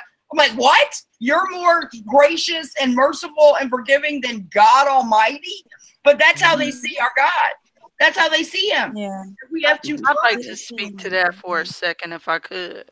Sure. And that is on the homosexual issue. I think a lot of people get tied up with that because they believe a lot of that is somebody possibly being demon possessed. And that may be the case to an extent. Depends on whether or not they're born again, because then that's external. They're wearing something like a garment. It can't come from within. Right. But, yes. But they get tripped up by that. And I'm always puzzled by it because the Bible is clear that, for example, anything that's not faith is sin. They don't sit back and berate people from the pulpit because they don't have faith or great faith. We all still sin. If they have to stop their sin to be saved, then they have to stop all sin. Not just that. And that means we have to stop it all. And now we're earning our own righteousness instead of the imputed righteousness of God in Christ. Amen. That's correct. But also what I wanted to get to was the same way we don't see somebody that has a broken leg or a broken heart or a broken spirit as necessarily being sinful. Why do we do that to the person? When many of these people, when you talk to them, they, in some cases, not in every case, they've had horrible abuse. They've been mistreated. They've been brokenhearted. And that's what Jesus came to do, was heal the broken hearted. Amen. Thank you. I don't understand why the church refuses to develop themselves in this area to minister to these people, rather than saying you must come out of that sin, when the person needs healing and ministry. They need the Lord. Okay, I need to follow up on this, because this subject of homosexuality and my experience in street preaching it's very connected. I spent about 5 years working closely with street preachers from all around the country. They all come to Las Vegas. This is kind of like the Mecca. People, all the street preachers want to come here to preach, and particularly on holidays. New Year's Eve is the biggest occasion for all the street preachers. But many of these street preachers have said to me, they go to these gay pride parades and they're abusing everybody, and they have all these horrible signs. I won't even say the words of the horrible signs. The words that they have, it's horrible and offensive, and it's pushing people away from Jesus and drawing them to Jesus. Amen. They ask me, they say, Brother Luke, you don't really believe that a practicing homosexual can be saved, do you? That was their attitude almost universally. They almost all same thing. That, okay. Yep. So of course I, spent years with these people, and we would have an annual meeting here New Year's Eve, and it was like a annual meeting, and it was a gathering so that we could all go out and street preach on New Year's Eve, and also it was an opportunity to recognize people and give awards. So the very first time I was involved in this meeting, the very first New Year's Eve occasion I was with them, we have about 40 of the street preachers in this gym, Brother Jim's Bible gym is what he's called. In his house, he was hosting it. He and Reuben Israel were kind of the leaders of the organization, and they would give out awards. And this time, we're all disturbed because it's like 6 p.m. and we're in an hour or so, we're getting ready to go out to Las Vegas Boulevard and preach to 400,000 people and have these big signs and banners and bullhorns and go out amid that drunken, drug crazy people that want to party and tell them they need Jesus. Okay. So it's a very, intimidating thing, and that's for the very first time I'm going out to preach on New Year's. Well, it doesn't rain much in Vegas, but at that moment, it was raining as hard as I've ever seen in my life. It's pouring down, and the wind came up like it must have been 40 or 50 miles an hour. It blew heavy lawn furniture off of the patio. Wow. And we have this horrible wind and this pouring rain, and how you can't preach in that. No one's going to be, the whole crowd will stay inside the casinos. They won't go out on the street the way they're supposed to. So we can't preach. So of course we pray, and we're praying, Lord, stop the rain, give us good weather. Lord, I swear to everybody, this is exactly what happened. Within minutes after we're praying for the Lord to stop the rain, it's like the Lord just took a faucet and twisted it. Wow. Wow. And the wind stopped, and we had perfect, clear weather. You couldn't ask for better weather the rest of the night so the preaching could be done. That's the first time I've seen the Lord. He opened up the Red Sea. Yes. Rained down on the fire to stop the fire with Elijah, I think. Mm-hmm. And he likes to use water for some reason for miracles. And I've got others I'm going to tell you about water and rain. You know it's his will. That's what I'm prayed for his will. But these street preachers, most of them have a lordship message. They don't believe practicing homosexuals can be saved, and I'm embarrassed that I work with. I don't understand why that one sin is like something that I don't get it. Like Well, my answer to one of these guys, Warren, he asked me. Warren says, "Look, you don't think it's practicing homosexual can be saved, do you?" I said, "Look, you're a practicing sinner, aren't you?" He said, "Well, no, I'm not." I said, "Look, I see you're sinning right now. You're full of spiritual pride and self-righteousness. You're a practicing sinner." So it's how often you sin now that sends you to hell? No, well, I thought you knew that, Sister Renee. Huh? I'm being tongue in cheek. I said I thought you knew that. Oh yeah. It's like, oh well, you can't practice. You can't habitually. Okay, well, who defines that now? Or who what about defines the willful habitual sin? or practice? And we all practice them because our flesh fails constantly and falls short of the glory of God. Like Sister Lisa said, whatever's not of faith is sin. Every time we doubt and don't do something of faith, it's sin. When we don't preach the gospel to every creature, it's sin. We miss the mark when we don't trust God or we worry about something. When, you know, and it's so sad because when the Lord is showing the Israelites that they do not keep the law, they all claim they've kept them since their youth. And he goes, well, if you look at a woman with lust, you commit. So instead of having the law make them guilty so that they'll turn to Christ in faith, these people take those same verses and then they'll up the standards of the law, but now say you can't. Now you literally have to keep that standard of the law to be saved now. So I heard Ray Comfort say, I don't even look at a woman with lust anymore. Yeah, right. I was like, pride much? Lie much? Yeah. You know, they don't get that. If they're blind to what he's saying, that you need him. That's all he's saying, you know, and I don't know why people are running around with two eyeballs and two hands. If they take that literal and think that is some standard they have to keep for salvation, I don't know why they, why didn't they gouge their eyes out and cut their hands off yet? Right. Sister, I also had something to say about that. I had a I knew a pastor that Get closer said to that the he would lock microphone, all his Esteban. Can you hear me?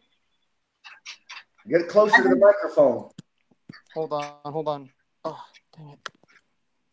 Let's see. I gotta get my headphones again. Can you hear me? Uh-huh. Okay.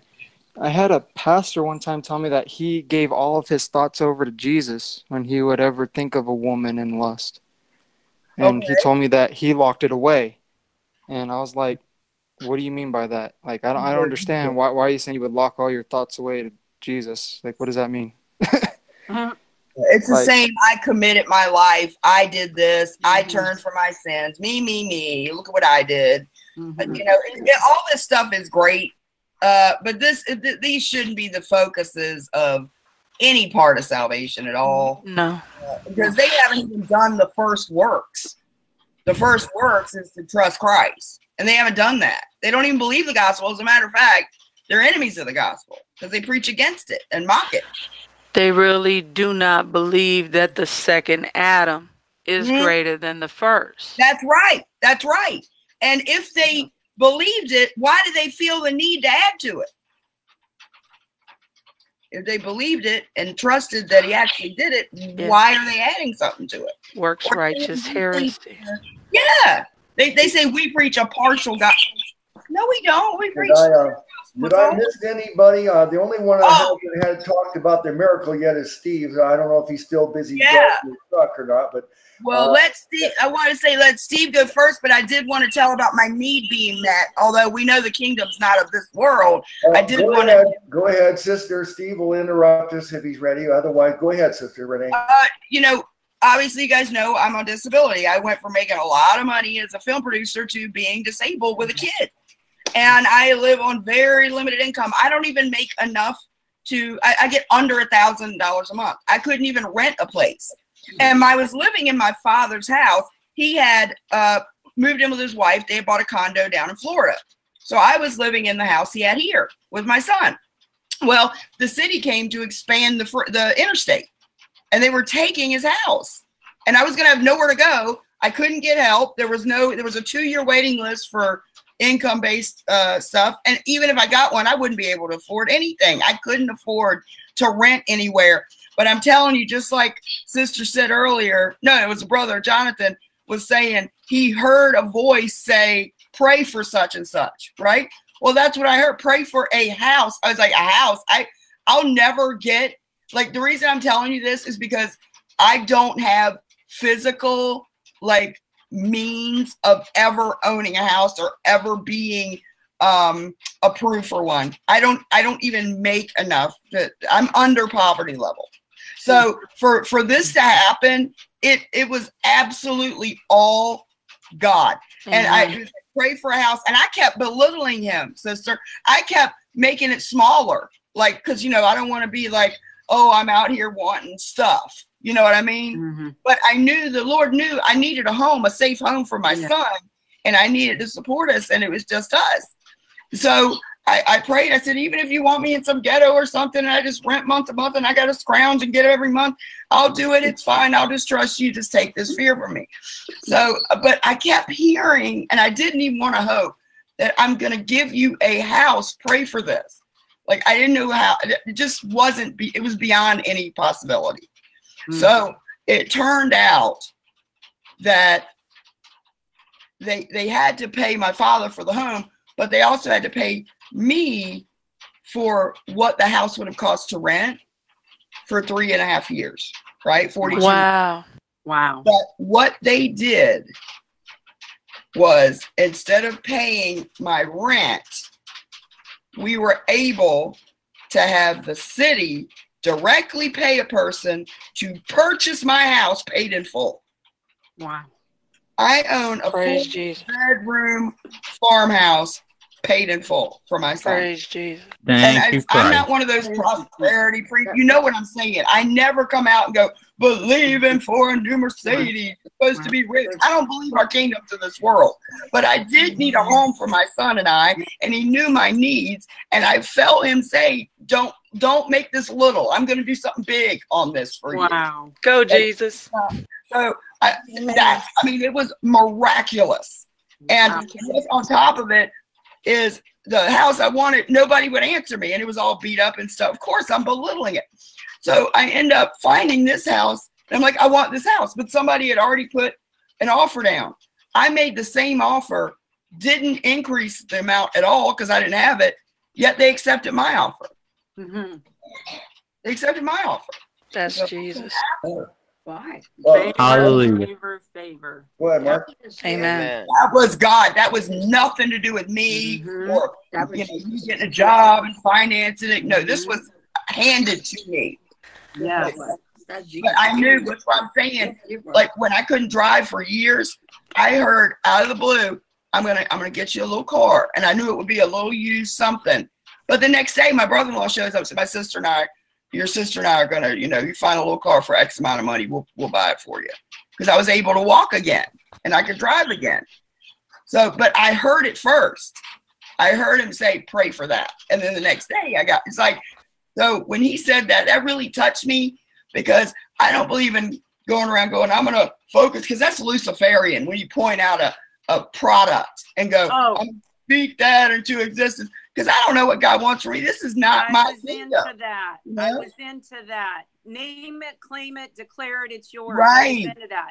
That's theosophy. That's theosophy. It's Luciferian. It's the secret. It's the miracle. It's the, and I believe that Jesus told us to be happy with clothes and a roof over your head and food, right? And every day it's got its own troubles. You don't need to worry about anything. Just trust him day to day. And that's really what I wanted to do. So I didn't like telling this story because I didn't want somebody to think I was saying, oh, God will give you a house if you believe. I wasn't saying that at all. Right. It was just that I had a need that I physically impossibly could not fill. I do believe in blessings. With and God, prosperity. all things are possible. Yeah. Right.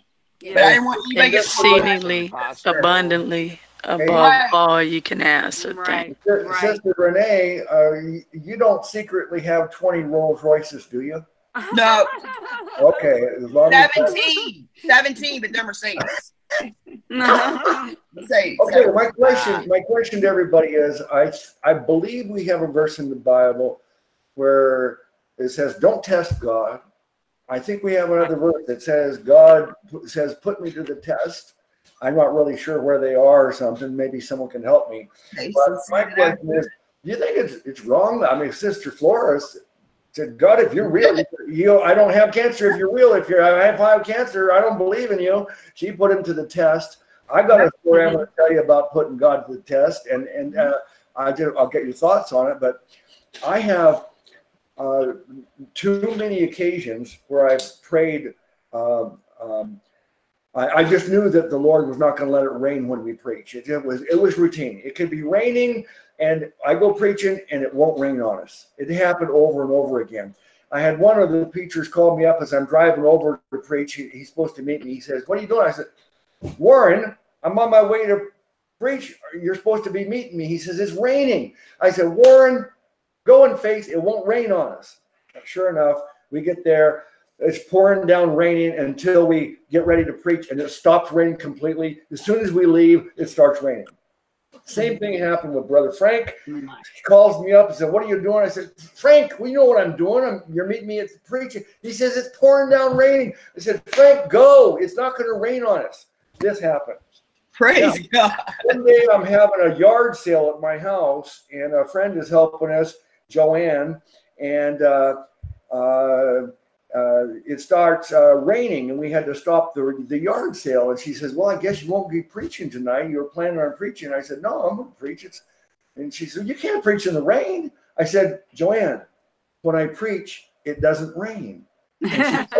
She smiled and smirked, So I'm thinking, because of this attitude, Lord, I'm going to ask you to do something special tonight. I'm going to ask you to not just stop the rain that we always do, but I want you to do it in such a spectacular way that nobody could ever argue that this is a coincidence. This is a God incidence. And I say, "Look, Lord, I want you to open up the sky like the Red Sea and not let it rain on us, but let it rain all everywhere else," because it was pouring down raining as I'm driving over there to preach. And Frank was with me that night, and I told Frank about my prayer, and I swear again, I'm not supposed to be swearing to the altar or the gold or anything, but I'm just, my yes is yes, my no is no, so believe me. The sky above Las Vegas Boulevard, it runs north and south down the valley of Las Vegas, and right above that boulevard, it was perfect weather, but everywhere else around us, it was pouring down raining. And I said, "Lord, thank you." And now everybody knows this was not some lucky break that we got. Whoa. Is that a miracle? So, I think he wants us to ask. Amen. And I think he wants us to put him to the test, and so that we can brag and give him all the glory and boast in him. And he says, "Pray according to his will." You know his will is to preach the gospel to every creature. So you can know with absolute certainty that it was his will for you to be out there preaching. Amen. I think that's where the prayers really get answered. God. You know for sure what his will is, and you can do that. The Bible says we pray. We don't even know how we should pray because the Holy Spirit has to pray for us sometimes. That's right. We don't know. Those moments of absolute clarity, knowing what his will is, and we know his will is always for somebody to be saved. Well, I think that's another trap of the devil is people don't do what the Lord Jesus instructed, which is ask. That's right. And if you don't open your mouth and ask, he can't bless you as easily as he would like to. You have because not he promised us. Exactly. He promised us, ask and ye shall receive. That's right. That's right. Amen. Amen. People are so afraid to ask. Someone accused me of wearing a wig in the chat room. I'm not wearing a wig. The fan's blowing my hair all over the place. This is not a wig. That's our view of our Father. Can y'all hear me? People have such an evil view of God. There's an angel behind you, Stacy. Okay. They don't think God see that they don't understand God's grace, so they're scared to ask him for anything unless they feel they're deserving of it. But we should never feel we're deserving of it. We should feel like God is just that good. Yes, that's right. Because he's good. That's right. We don't deserve any of it. Not because I'm good, because he is. Yes. I just want to make one comment. Can I? One thing? Absolutely. Yeah, go ahead. Okay, so when I was in the hospital, get closer to the microphone, please. Okay, can you hear me? Can you hear me? That's better. Okay, so when I was in the hospital, my husband was being told I wouldn't make it. My son wouldn't make it through the night. He wasn't a believer, so he went into a room. The way he explained it is he called my neighbor who was a believer. He said, I need you to come down here and pray. He didn't know how to pray. Wow. He called her. It was a 45-minute drive. He said, I went into a room to try to compose myself. All of a sudden, this light came through the window. And he said, I turned around and it felt like she was there in 10 minutes. Wow. And I don't know how she got there. Well, you know, it's just interesting that he wasn't a believer. He didn't know how to pray. He was in his 40s. No, he was 50. And he called my neighbor, who was a believer, a friend of mine. So I just had to throw that in. He says, Amen. Yeah. It shows you that deep down. Sorry, it shows you that deep down, even atheists know that there is a God. Yes. Everyone has it in them. They know. Amen. Because when bad stuff happens, they're like, oh my God, help me, Jesus. Listen, everybody knows that God exists. They just choose not to believe him. Yes. That's right. And more importantly, when they really get into a pickle, they call out Jesus. That's right. Yep. You know, and they don't even realize it may be the thing that saved their bacon that day. Amen. Do you know when I was out there on the street shooting dope on literal Skid Row, downtown LA, I would go down and shoot with the other homeless people. I'd lost my house and everything, and I would go down there and shoot dope with them. Do you know the Lord sent people to me? I know it. I have one guy that showed up out of nowhere. It was like he was some kind of junkie or something. But he walked up and he said, Lord just wanted me to tell you that him and the angels were with you. And then this happened like 3 different times when I was copping dope. 3 different times. One came up to my car. Then I had it happen in downtown. 3 different times somebody said, the Lord just wanted me to tell you he's with you.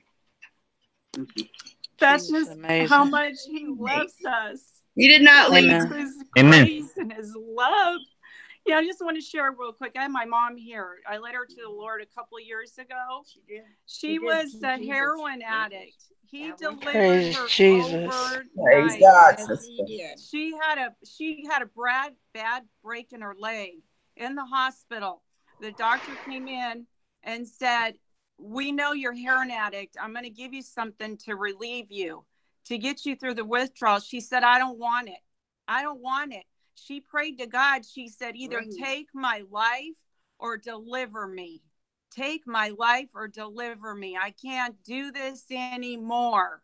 And he delivered her. Praise Jesus. Now, Amen. my addiction didn't get delivered that easy. Mine either. But my mom's did. So, you know, we're all different. Yeah, it happens different. Yes. I had a way I was given away medically that I didn't have before. Yes. Yeah.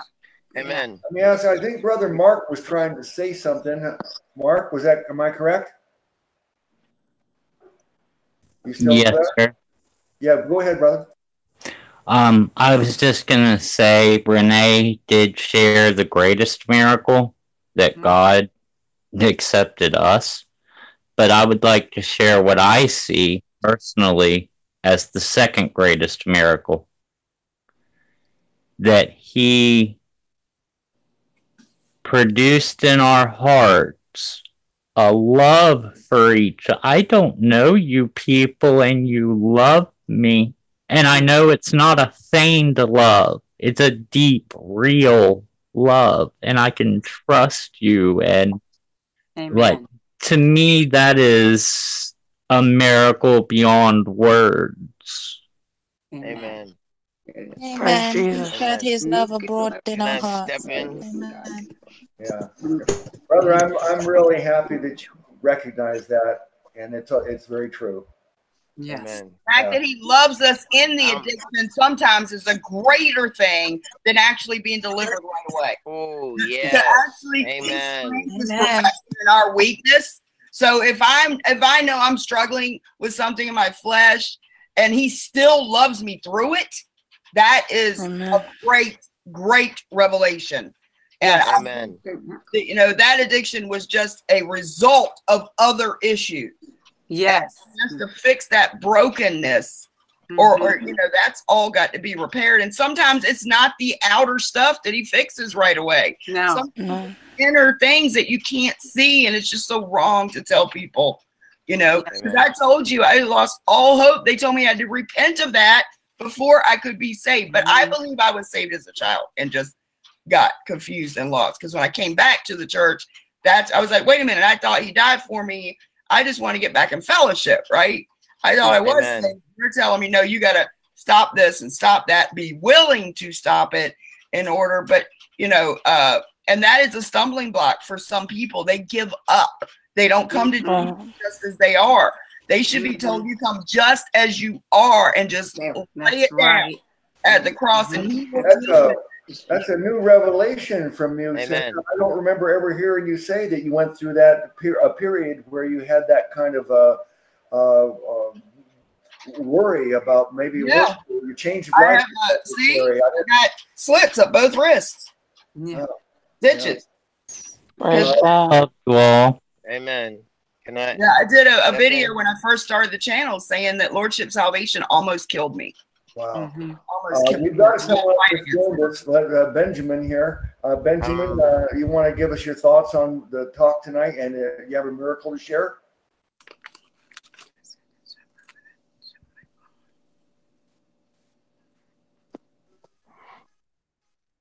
I think Brother Steve wanted to share. Okay, well, we'll have Steve go. I just want to see if Benjamin's microphone is working. Benjamin, is it working? Everything okay? All right, well, I'm going to let you try after Steve here. Steve? All right. No.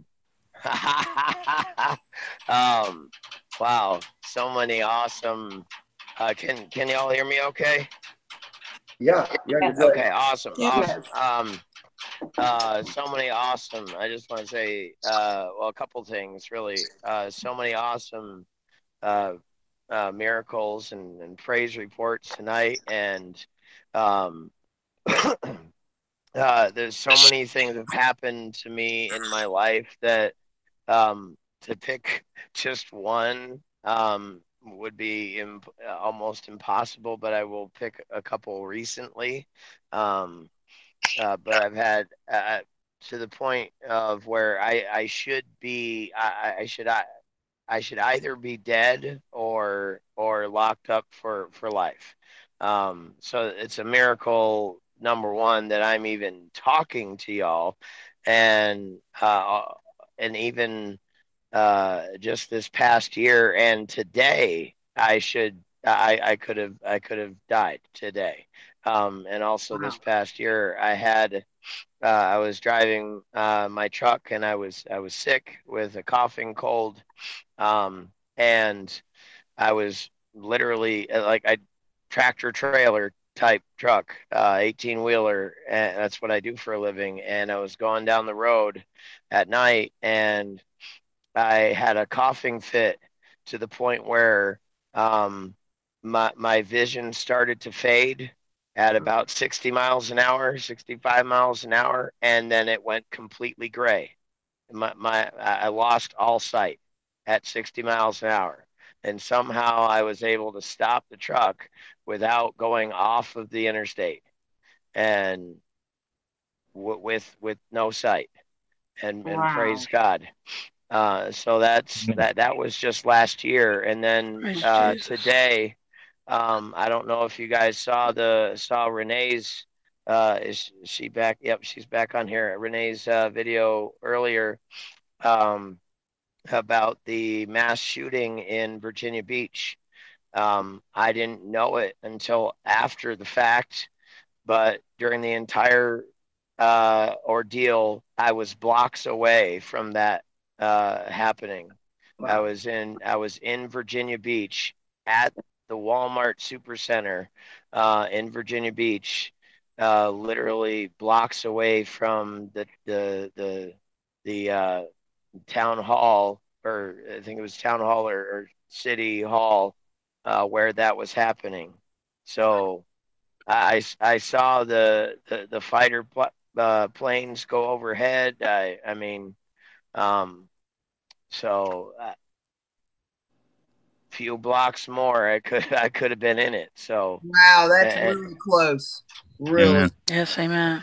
Hey, Renee, could you kind of be the host for a minute while I have to step away? Yeah. Okay. Sure. So just praise the Lord that, you know, both Renee and I are both here tonight, being able to praise him, because I know she doesn't live that far from there either. Right. But you know, pray for the families of those that were lost, and pray that God would use an opportunity through this to bring the message of the gospel to those families. Pray for their grieving. I'm sure that's got to be horrible. The shooter's family. People don't realize the pain. Yes. The pain Yes. when somebody does something like this. They not only lose a loved one, but they have the guilt, and then they have the hatred from the world blaming them, like they did something wrong because someone in their family took their family members, and they got nobody. They're grieving and in pain, and then hatred is piled on top of it. And Stephen, I just wanted to say, I hope you were listening to this. When I posted that video up, I put it on private for a little while. I was getting very upset because we have got to start using common sense and courtesy and just a human kindness, because somebody kept posting on everybody's comment, well, half of them were probably in hell now.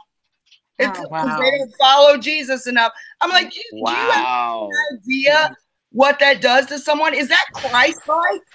No. Satan was busy in the comment section.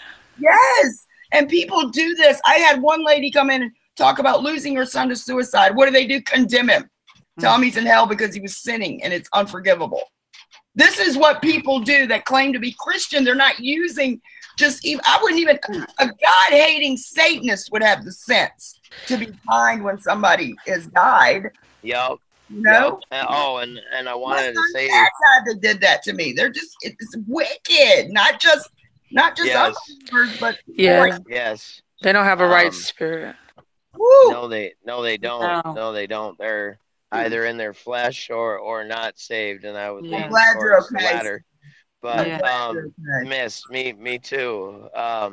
And with what y'all were talking about the with that in mind, with what you just said, Renee, about atheists have more common sense, and I honestly think there's a difference there between atheists who have what they call no belief, and these so-called believers that I think are operating under an antichrist spirit, other than the other, but because they're enemies of the gospel. But with the atheists and them, I think it was either Lily or somebody else that said they know it's Jesus, and if they're in a panic or in a life or death situation, they call out to Jesus. Like I remember listening to a sermon by a Christian rapper that I like, and he said this, and he was using it as an example, like, because he's a gangster. He used to be a gangster, and he said straight up to the atheist he was talking to, who was trying to argue the against God, and he just said straight up, I bet if I shot you right now, you would pray. Yeah. And the guy actually understood what he was saying, and actually was like, you know what? You're probably right. Maybe I should think about this some more. No atheists in foxholes. That's what they say. No atheists in foxholes. Yeah, I always believe there's two kind of so-called atheists. One is the one who know there's a God, but they refuse to serve him. They're actually antagonistic toward God. They hate him. Yes. They hate him. And then the others are the one who are just a little bit on the lazy side and won't do the proper investigation. Or they don't like what's been done in God's name, and they see injustice, and so they'd rather have no part of it at all. And I think there's one other in there that say they don't believe, but have been hurt either by circumstances or people. And it's usually people that have caused them to not want to believe in God. It's in deep down, they know it's real. To be of God. These people claim to be of God, but they've hurt them. They're enemies of God. Yes. but they claim to know God. So they're like, hey, if those people are what God, I don't want nothing to do with it. Christians in name only. Yes, yes. Yep. Right. Benjamin, are you ready to talk now? Sure. So Hi, Benjamin. hi Renee and hello everyone. I'm Mine Ben in the chat. I just really am glad about this live stream because this has motivated me to praise God more and to get and to go into scriptures more. And I just want to share a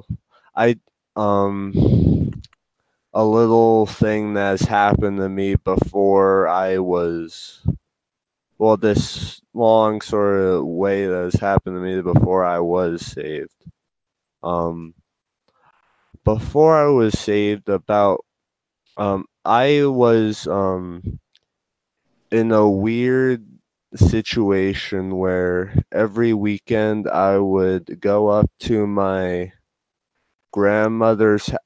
My family would send me up to my grandmother's house, and she would teach me JW doctrine. And this was up until I was about 12 or so. And once I stopped being able to see her regularly, I started becoming more and more atheistic, more and more farther away from thinking that there was a God. And what ended up happening was there's one time where I was really frustrated with seeing all the things that my grandmother has taught me to be a sort of lie in the way I was thinking. And I just prayed one time to the Lord, saying, Lord, I need you, Lord, and please show to me that you're real if you are real. And I prayed this when I was like 12 or 13. I'm sure there's more words to the prayer, but I just basically asked the Lord to show me that he was real so I may believe him. But for a while I was still atheistic, but around the time that I was around a few years ago, I started getting into these conspiracy sort of YouTube channels. I warn people about that. And then it was and then I went onto this guy's kind of discredited now, but the Vigilant Christian Mario, so called anyways. And I got really sucked into him and his false gospel of lordship salvation. And I believed it for a while, but I just knew logically it was impossible for me to ever meet its demands, like how people said. And I just kept on looking, and it took me like 6 months or so. And there was another channel that I found from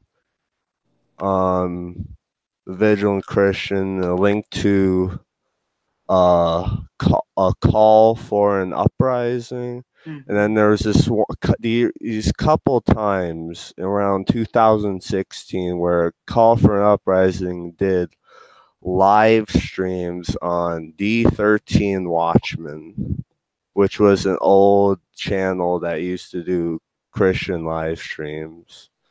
And I was also searching on the internet about the the gospel at the same time. I was trying to find out what's the truth behind all this stuff, because at this time I was convinced now that God was true, because I had seen all the conspiracies in the world, all the demonic activity, all the spiritual stuff. But I still was caught up into this lordship salvation stuff. And it was through, like, when I was exposed to D13 Watchman and started watching videos on it, it was the first time there that I was exposed to the gospel of salvation by grace through faith and trust in Jesus Christ alone, and not our filthy rag works. That is a miracle right there. Praise God. And it took me so long, but I just praise the Lord that He guided me, navigated me through, because I'm not, besides the JW thing, I don't have any link to Christians or religious stuff here where I am, and the Lord just guided me around YouTube to find out what the true gospel is. And I praise Him so much for that. That is phenomenal. What do you do? As much false teaching, subtle little things added, the fact that God revealed this. You know, when I first started, I kept telling you guys, I would hear these preachers, there'd be something off. I got so upset that I just said, I'm not watching nobody. I'm just going to read scripture and let Him show me. That's right. That's why I don't read commentaries, none of it. I'll look after I've read it and see if they have heard the same thing or get a similar revelation.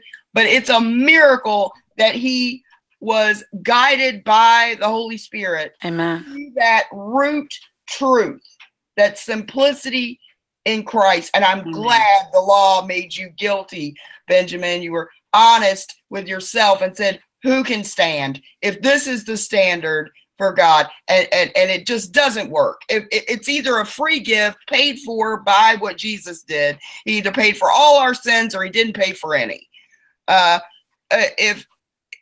If it works, then it's not grace. And so something in that teaching made you guilty. And that's where all people need to get. And you got to that place of humility where you threw your hands up, and then you were as a little child, because that's what we have to do. We have to become as a little child and trust in our Father. My Father said, I have sent a way for you to live with me forever. I have paid the debt for you. And so I put myself in the corner. That's our Father in heaven. And that is what faith is, to be persuaded that what God promised is able to perform. And that's a miracle that you got through all of that false teaching and got to the truth of it. Brother Mark, he says one of the greatest miracles is the love that we have for Him, for each other. Praise God. And now we see Ben is showing that the greatest miracle, of course, is this grace of God, this free gift of eternal life, the guarantee of eternal life by grace alone, through faith alone, in Christ alone. Amen, Luke. We can't earn it. We can't lose it. And what greater miracle is there than that? And Brother Luke, do any of us, y'all answer this, do any of us think we shouldn't live for God, that sin doesn't matter, we just do whatever we want and it doesn't matter at all, and promote sin? And do any of us do that just because we trust in Jesus? No. What I do is I don't give people a license. I just give them a license to rest. That's right. Amen. Book of Hebrews. Love, peace, joy. That's what we got. Love. The love of Christ constrains us. Yes. Not fear, not condemnation. The love. But if somebody never gets that revelation that we all got here of His love for us, His grace was not dependent on us being good. But I just have to interject. In Hebrews, it says that we have to labor to enter into that rest. Amen.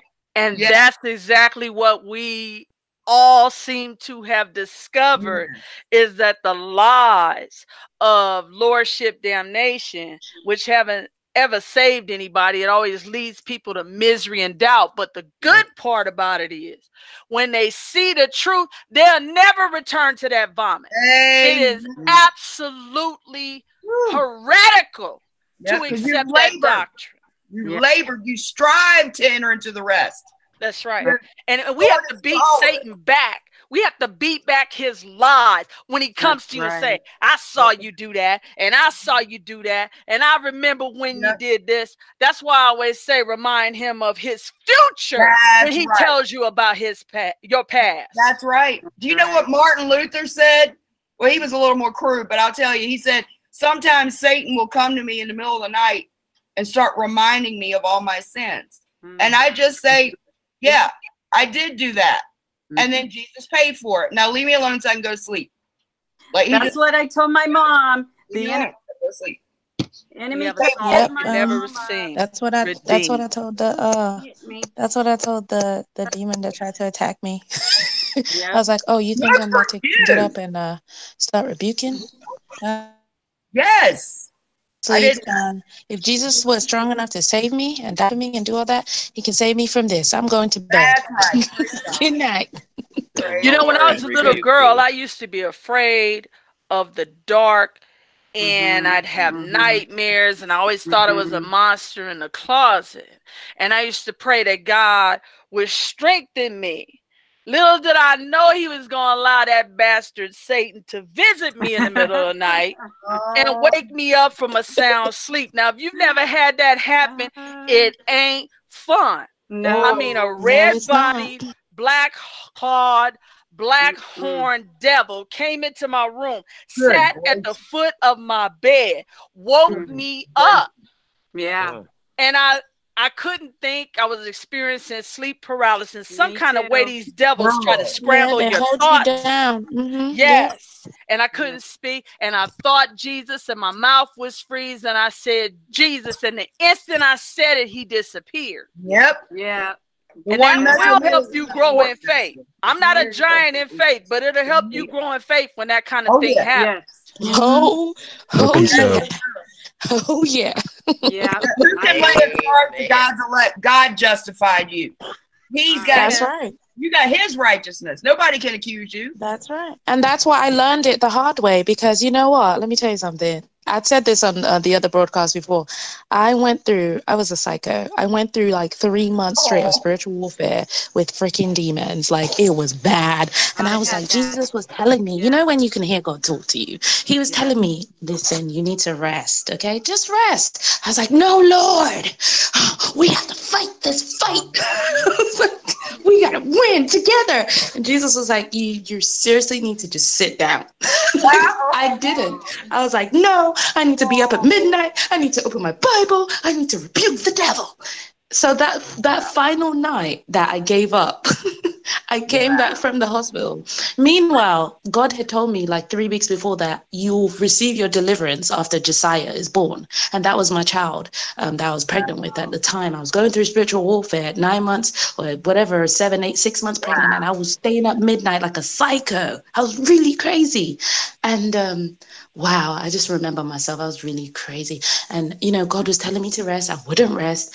And then that final night when everything ended, I came home from the hospital like 2 days before, and I was trying to go to sleep because I was so drugged up from the epidural and all the stuff they give you when you have babies.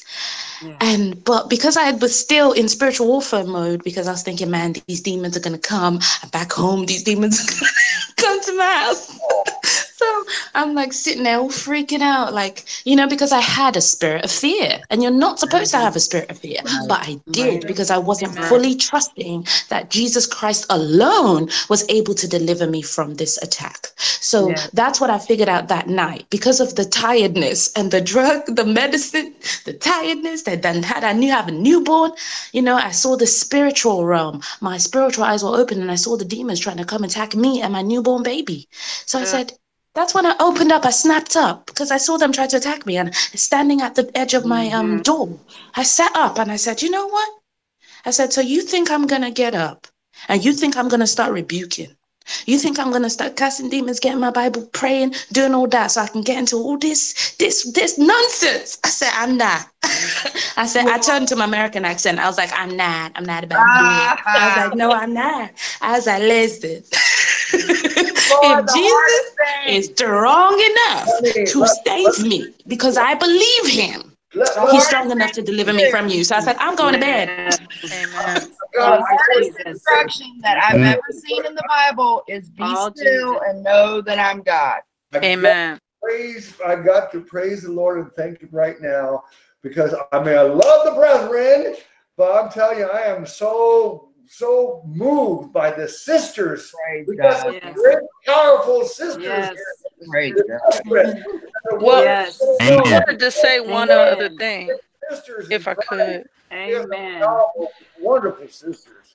Sister Renee sparked me when I talked about that devil coming in my room, talking about Martin Luther, because my dad had told me a story about him when I was a little girl and how he was asleep and the devil came into his room and he looked up and he felt this icy cold presence. And he said he turned over and he looked and he saw this most grotesque being with claws and fangs. And he said, oh, it's you, and rolled over and went back to sleep. Oh my God. Yep. You know what? Amen. Wow. That Satanist guy said that he showed up one night because he used to sit down and talk to him all the time. He called him Daddy. And so after he got saved, supposedly Satan came into his room and he said, just turn the light on and I'll leave. And he's like, no, I'm not. He's not taking any instruction from you. I'm not turning the light on. I'm going back. I'm not doing nothing. Nothing you want me to do. Yep, that's amazing. Yeah, because you know what? I think fear, well, actually, I know fear feeds them. Yes. Because once you do one thing, okay, for instance, if you have a demonic attack in your dream, okay? So usually the flesh reacts. The flesh reacts. The flesh wants to, that's right. I'm going to get up. I'm going to pray. I'm going to fast today. That's what my flesh used to want to do. Oh, I need to fast. I had to renew my mind.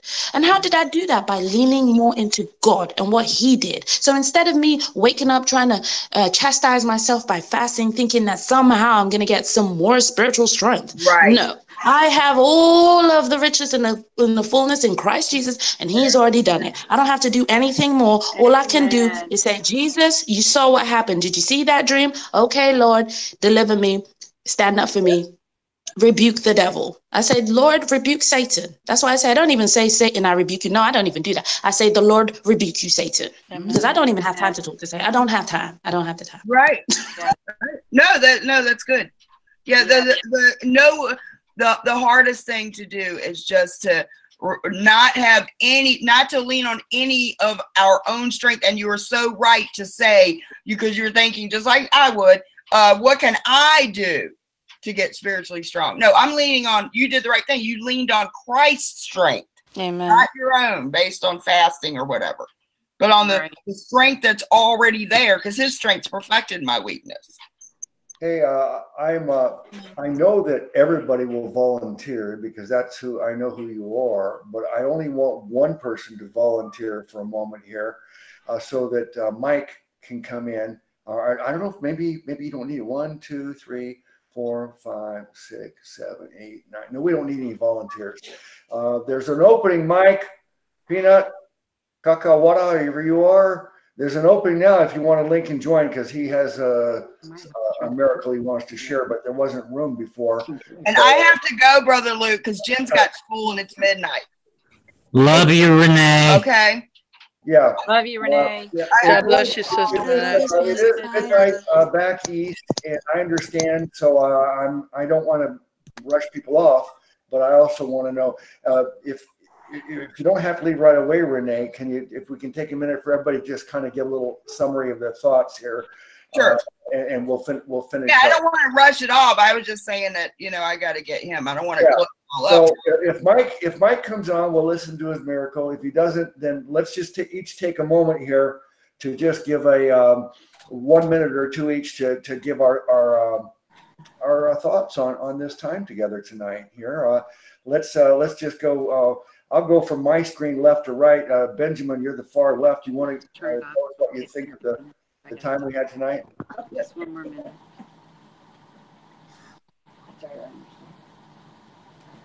Sorry. All right, Benjamin's not ready. How about Jonathan? All right. So I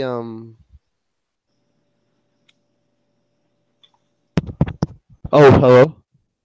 Hello. Yeah, Benjamin, we're listening to you. Just to kind of sum up your thoughts on the fellowship and talk tonight.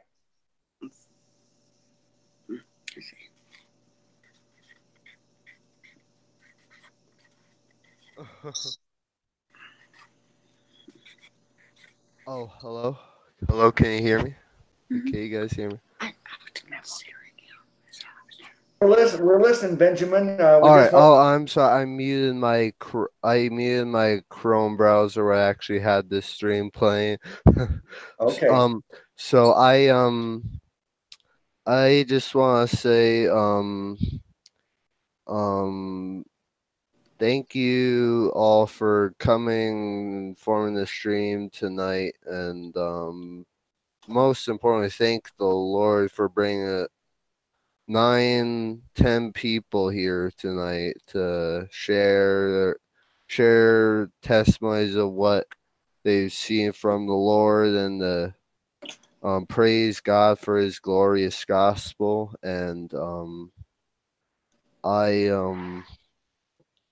I guess I will conclude with that. Okay, thank you. Thank you. Appreciate you being here tonight. Thank you.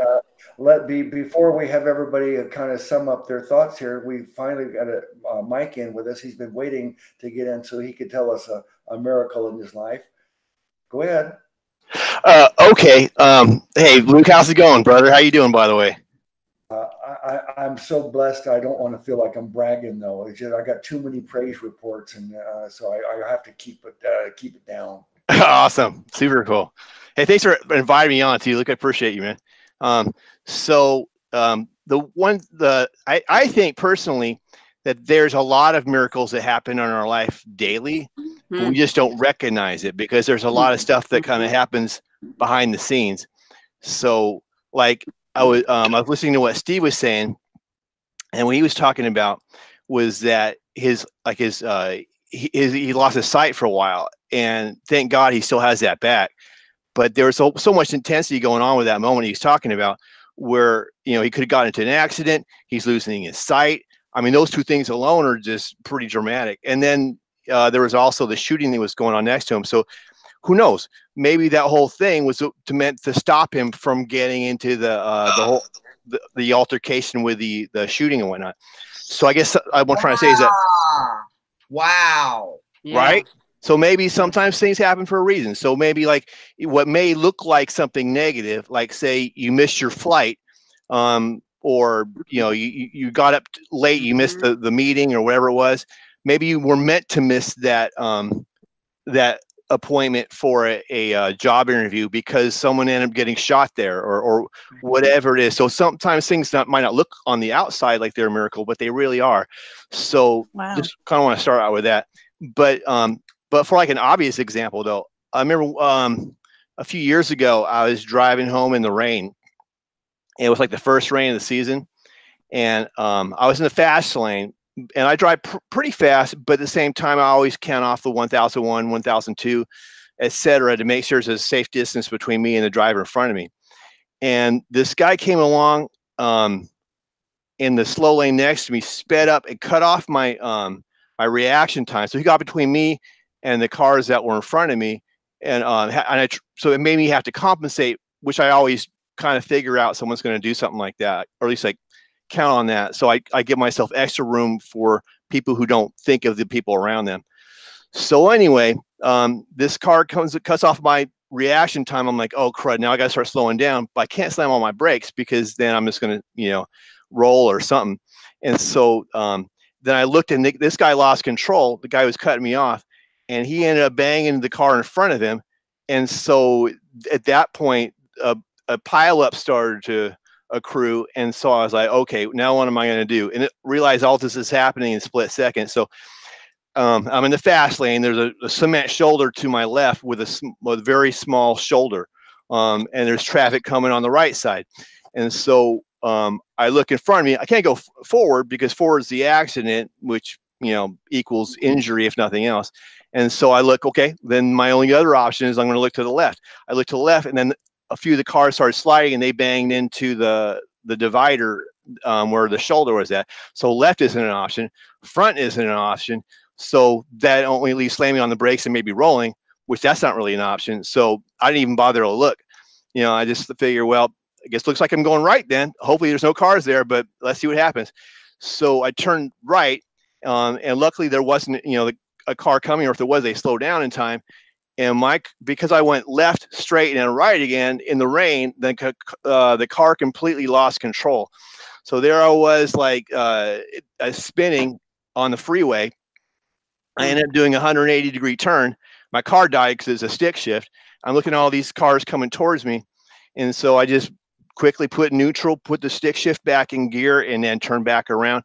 And so to me, that was a miracle that I didn't get hurt on the freeway during rush hour traffic coming home in the rain like that. Whoa. Wow. Praise God. Yeah, that's intervention. Praise God.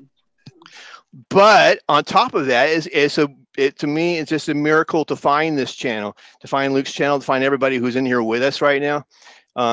We gain strength from each other, and I hope that this is the end of the month. I just had been through a lot recently, and so I've been kind of down and out for a while. So for me, it's a miracle that tomorrow, I'm going to try to do a live stream. I haven't done one in a while. It's June the 1st. I think it's going to be a special day. So I'm hoping for a miracle tomorrow that people come out and take part in, and it'd be a blessing for everybody involved. That's my hope for a miracle tomorrow on June 1st. And that is my story. So ta-da! Amen. That's fantastic, Mike. Amen. It's good to see you, bro. Thank Jesus. Thanks for being patient till we could get you in here. And all right, wonderful. I mean, I could go on and on telling you about all the times I should have died or should have been in prison, and I was spared. That would be another entire 2 hours to go through all that. But now let's get back to the summaries. Jonathan, you're next. Take a minute and summarize your thoughts on the time tonight. Mm-hmm. Yeah, it's pretty awesome hearing of all these miracles. And I believe God's bigger than infinity, like I study big numbers and stuff there, and he's bigger than a Googleplex, bigger than a Gongulus.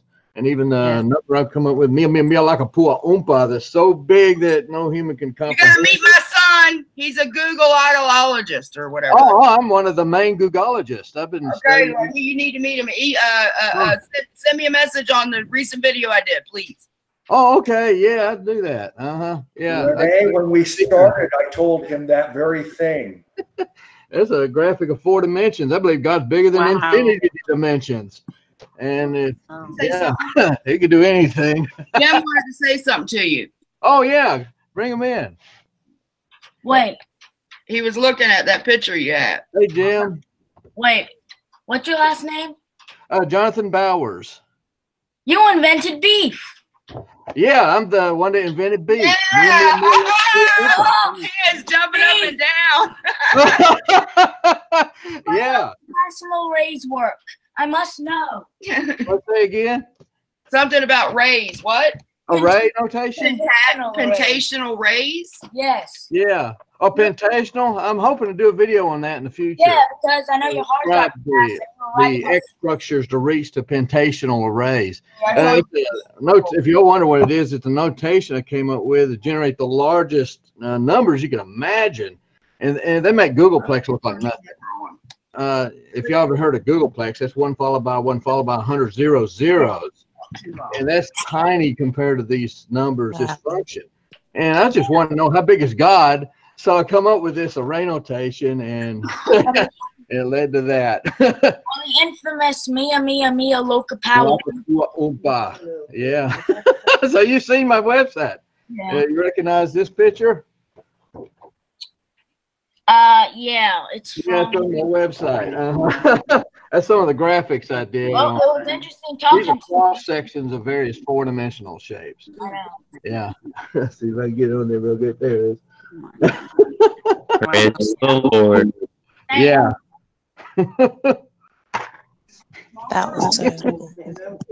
All right. Yeah. Jonathan, give us your little summary. Yeah, I think this is awesome. Some of y'all's miracles sounded a lot like what happened with my mom, and I've heard one that reminded me of something that happened with my brother, like the guy driving and God protected him. My brother kind of was in a situation. He thought he was going to hit a car, and he felt like he went right through him, but there was no collision. Wow. One time, and Wow. so God can protect you and bring miracles and all that. Oh, we can. All right. Well, I'm very glad that you can be with us tonight. And, you know, there's some of you that I've been observing, but it's the first time I've had a chance to actually speak and interact with you. So I'm very pleased about that. And, okay, Sister Flora, sum up your thoughts on tonight. Yeah, hi everyone. Wow. Well, first of all, that was really cool. Second ago. And also, yeah, I just feel so happy. I'm so excited. You guys don't understand.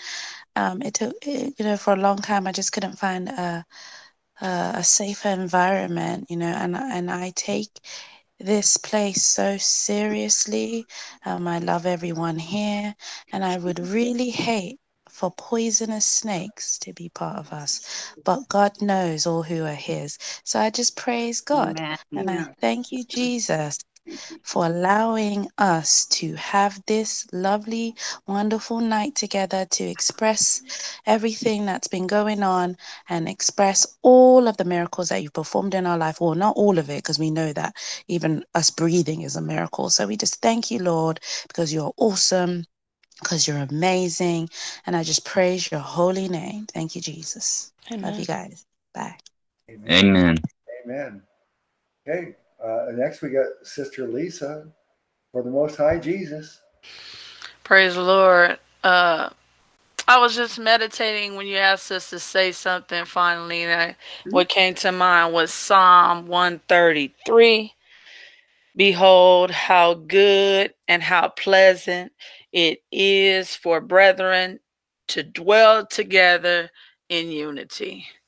And that's what I like this evening, having all these meeting of the minds to testify of the goodness of God right here in the land of the living, where we can be blessed by one another's testimony and witness that Christ is still alive. He's still real. He still responds to people who call on his name and who are called by his name. Amen. Amen. Amen. Amen, Lisa. So beautiful.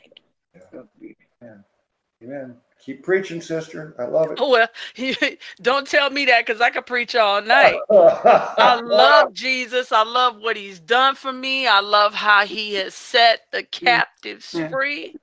The Bible says if you don't know the truth will make you free. It drives me bananas when people say set you free, because that ain't what it says. It says make you free, because whom the Son has made free is free indeed. You can be in prison and be free in Christ. Absolutely. No one can hold you. Amen. Amen. And so true. I love when people come together to honor his name and talk about the wonders that he's done, because it wasn't under our own power. It was under the power of the Holy Spirit. But the one last thing I want to share is what I would call the testimony of shut your mouth. Now, this happened to me. If you've never had the Holy Spirit to tell you to be quiet, wait for it. Don't worry. One day he will. I was at work, and a co-worker there had her and her boyfriend were living together, okay? And they were believers, but they had kind of got out of the things of God, and they decided to come back into the things of God. And she was giving me a testimony about it. We caught each other. I was on the way in and she was on the way out. And she was telling me about her situation, which I knew she was living with this gentleman she wasn't married to. So I was sitting there and I was like, Lord, should I say something? You know, I want to speak if you don't want me to speak. And I was going to open my mouth to say something about her situation because she has 2 little girls that were preteen. And I was like, you know, sister, that's not a good example for your girls. I'm thinking all this in my head. And I opened my mouth. I took a deep breath to say it. And the Holy Spirit said, be quiet. I'm dealing with her about that. And if you open your mouth and speak, she's going to get offended. And it's going to take me years to bring her back. That's what he told me. I closed my mouth. I didn't say a word. And she told me and continued to rejoice about her going to this church. Well, about 3 months go by and I see her again, only I'm coming out and she's coming in. And she said, oh, I got a testimony for you, Sister Lisa. I want you to know the Holy Spirit dealt with me about my living situation, that it wasn't good to be living with this man I wasn't married to in front of my little girls. And so we've separated and we're going to come back together in marriage. Now that is true before the living God. That's what burns me. Thank you. Like the Holy Spirit don't do his job. Yes, that's right. He knows how to do his job. Amen. Thank you. I keep saying, would you just let God deal with his kids? Yes. God knows how to take care of his children. With his children. Amen. Yeah. Correcting other people. Amen. I love where you went with that, Lisa. So authentic. It seemed like you're going to like telling someone else how they need to do this, that, and the other thing. It was just the opposite of that. That was brilliant. That was awesome. Praise the Lord. If you let Sister Lisa start talking, I guarantee you're going to get all fired up. Oh, yeah. On fire. Yeah. Okay. Let me ask Renee. Yeah. What do you think of tonight? This time? Well, I wanted to say I have been less online lately. I'm buried in weeks and weeks of emails on top of other stuff I need to get done. And I am just swimming in anxiety and chemical depression. I've struggled with it my whole life, but I don't take meds anymore. It's been years. But every now and then I get, and it's not because there's anything bad. It's just chemical. It's physical. And I deal with this. But to hear, because there's a difference between happiness and joy. You know, happiness is, you know, you're circumstantial. But joy can come through even when you're in grief or when you're going through something. It's just a peace that God gives you that it's all okay.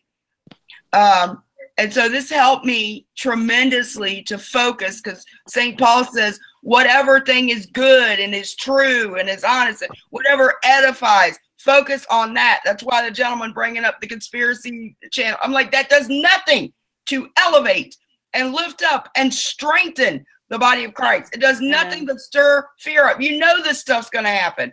Not saying being ignorant of it, but this, people get obsessed. They love the bad news. It's like watching a horror movie. You know, this is what we need. We need to come together and tell of the good things that he's done when we, like Lisa was saying, get ourselves out of the way. Amen. And the hardest part for me, like I said, is to be still and know he's God, to not do anything. So this helped me tremendously. My spirits are really low. I just haven't been feeling myself lately. So this helped me a lot. I needed this fellowship, and it makes me so sad to think, all those that accuse us. And it's interesting because we don't boast about how we live our faith. And so they accuse us because we don't boast, tell them all the good stuff we do. But it's wonderful to be able to make it all about Jesus and to boast in our weakness, to boast in, and be honest. You know, like you said, your addiction wasn't gone right away. It didn't happen for you like that. And I think it's dangerous when we put our own experiences as a litmus test or some standard or some bar to prove somebody actually had a salvific experience. Yeah. Because Amen. Jesus said it was like a wind. We don't know where it's going, where it comes from, but you know, That's right. we don't put our experiences as, because it hurts faith. Because they're like, well, I still got withdrawal. Does that mean he didn't really save me? You know what I mean? No. So No. it's good that we can come together and be honest and not have to put on a facade that we got it all together. And that we don't struggle, and I don't sin. It's been 10 years and I haven't sinned. I hear this kind of nonsense. Yes, me too. So it church lifts my mask. heart so much because everybody was talking about him. It was all him. You know, so I really appreciate it. I feel so filled inside. So thank you for having me. Praise the Lord. Praise the Lord. Love you. Praise God. Your point, Renee, that we're talking about him, that's why I believe it's safe to call us Christians, because we are focusing and knowing it's all about Christ. Right. Unconsciousness. Yeah. Okay, let's ask Stacy to sum up your thoughts. Well, first of all, I want to say thank you, everybody. I look up to all of you. In fact, I was nervous. I was like, I'm going to be on here with Renee and Lily and Kay Stover and a couple of Brother Steve. And I was nervous, but the Holy Spirit told me, no, you need to do this. I've prepared you. So I just want to thank you for having me on, Brother Luke. And I just, I want to read a scripture. It's Romans 8:35. Who can separate us from the love of Christ? Tribulation, trial, persecutions, persecutions, famine, nakedness, peril, or sword. Amen. Well, nakedness, I was going through shame when I was going through my trials, my loss, because I didn't think that Christ loved me. I felt shame. I felt condemnation, but that's farther from the truth. He loves us through it all. Amen. And just God bless all of you. Have a good weekend. Love you. Amen. Love you too. Lily girl, love you. Love you all. Love you. We love you. Next up is Mike. That was fantastic, Stacy. Yeah, nice. Thank Nice you job, so Stacy. much. Yes. Thank you, Renee. Thank you. I love you, Renee. Love you. We'll be right back. Okay, so I guess we're summing up our thoughts at the end. I guess that's what we're doing. Just tell us what you thought of the time tonight. Oh, I thought it was really positive. It's good to hear about things like that, like miracles and all that. It's sort of like what Renee was talking about, where it's uplifting to hear those kind of things. I thought it was special. It was really cool. I really like the things you go into. I like my favorite times, I think, are when you do the bread and wine thing once a month. I forget what that's called, but that's really special when we do that. But it's a great topic, and for me, I found it uplifting, and it's just always a miracle when we get another day to spend with each other. And it would be really cool miracle though is if anybody in here in chat hasn't found Jesus Christ yet, or anybody who watches this video down the line, if they feel like Jesus is talking to them right now, and they come to the truth, that would be the best miracle of all, I think. But on that note, that's it. Awesome. Amen, Cockabody. Thank you. Thank you. It took a while to get you in, but I'm happy you were able to do it. Steve? Yes, sir. Yes, sir. I thought tonight was absolutely wonderful, absolutely necessary. The joy of fellowship like this is just absolutely awesome, and I hope this is more than just a once in a while thing. I would love to see this be a regular addition to your channel, Luke, and to have more stories of diverse people, just us lifting up God, and in so doing, lifting up the body of Christ, because when he is lifted up, he carries us. And the scripture for me tonight on this is, we overcome by the blood of the Lamb and by the word of our testimony. And that is that we testify of Christ and what he has done for us, first and through the gospel and saving us by believing it, and secondly in walking through life with us, whether it's rain that falls on the just or the unjust, or during those times of being led by the still waters and green pastures, or when we go through the valley of the shadow of death, knowing that Christ is with us, we need not fear any evil, especially given the times in which we live in. I think these kind of times of gathering together are going to be of utmost importance, even more as we see the day approaching and the evil growing worse. That is my thoughts. Bless you all. Bless you all, and praise the Lord, and wonderful testimonies tonight of God and his awesomeness. Yeah. And he is far beyond infinity. Amen. Amen. Thank you, brother. Amen. And I just wanted to say also, sorry, that look up, our redemption draweth near. Jesus is coming soon. Yes. Oh, yes. Okay, I think the only one that hasn't summarized yet is Mark. I was saving you for last, since you said you were praying for this program, unbeknownst to me. So, Mark? Thank you. I really appreciate you listening to God and the Holy Spirit and producing such a program in a very timely fashion.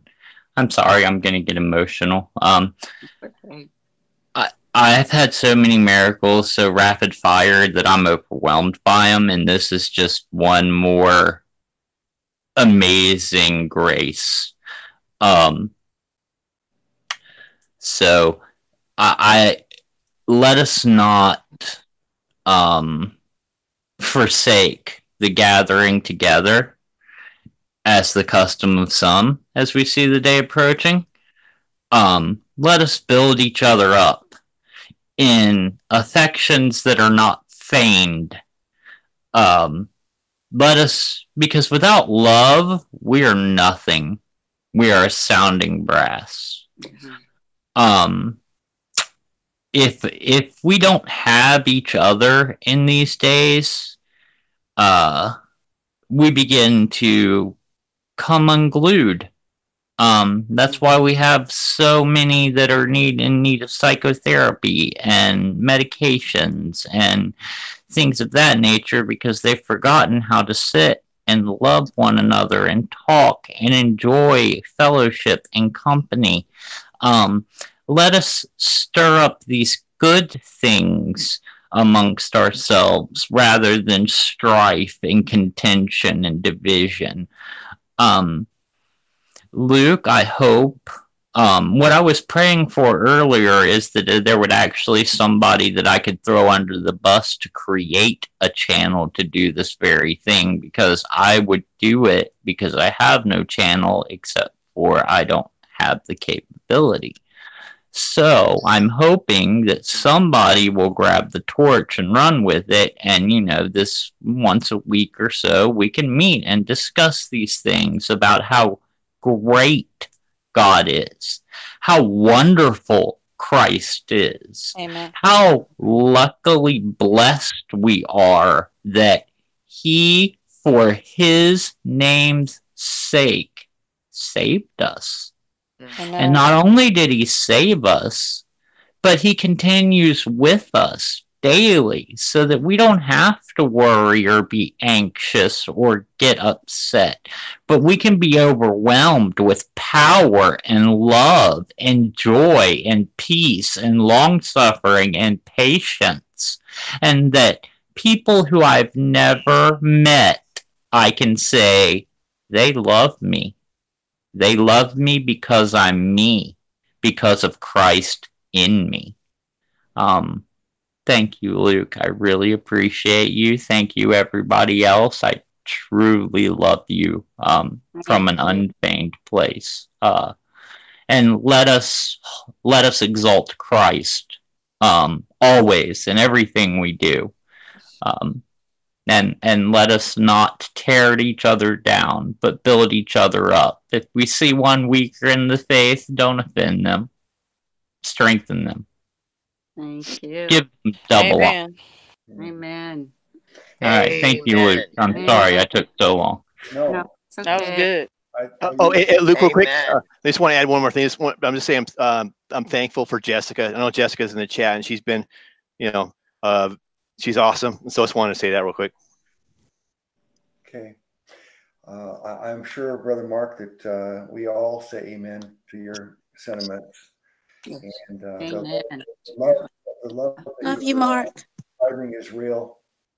The love that God has for us and the love that we have for each other is real. And before I give my summary, I think someone was Lily. There's something more you're going to say?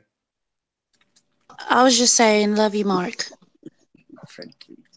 All right. Love you too, Mark. We can always pause to do that again. Yes. Amen. Okay. Well, my thoughts on this time tonight is that, I do a Sunday live program, a Wednesday night live program. But those are totally different than this. That's a Bible study more than what we did tonight here. This was wonderful fellowship. It was a time for us to praise Jesus, recognize him for who he is and what he's done for us. And I remember Brother Cripps in his testimony, I heard him say that he trusted Jesus for salvation a long time ago, but only recently has he learned to trust Jesus for all his needs in life. Yeah. And, I know that he is trustworthy. We give all of our cares, all of our burdens, all of our needs over to him and trust him for it. And I'm happy that now we took this time tonight to honor him and recognize him for all the miracles that he's done. And I trust him to continue doing it. So Amen. As far as doing more of these, I think we all had a wonderful time. So I expect that probably we'll do some more. Amen. And okay, I guess if there's nothing else anybody needs to say, I know it's late back east, but let me just close by saying thank you for being here. Thank you for everybody for participating, and bless you all in the name of our great Savior God, Jesus. Good night. Amen. Good night. Amen. Amen. Amen. Good night. Bye-bye. Amen. Good night. Amen. I love you.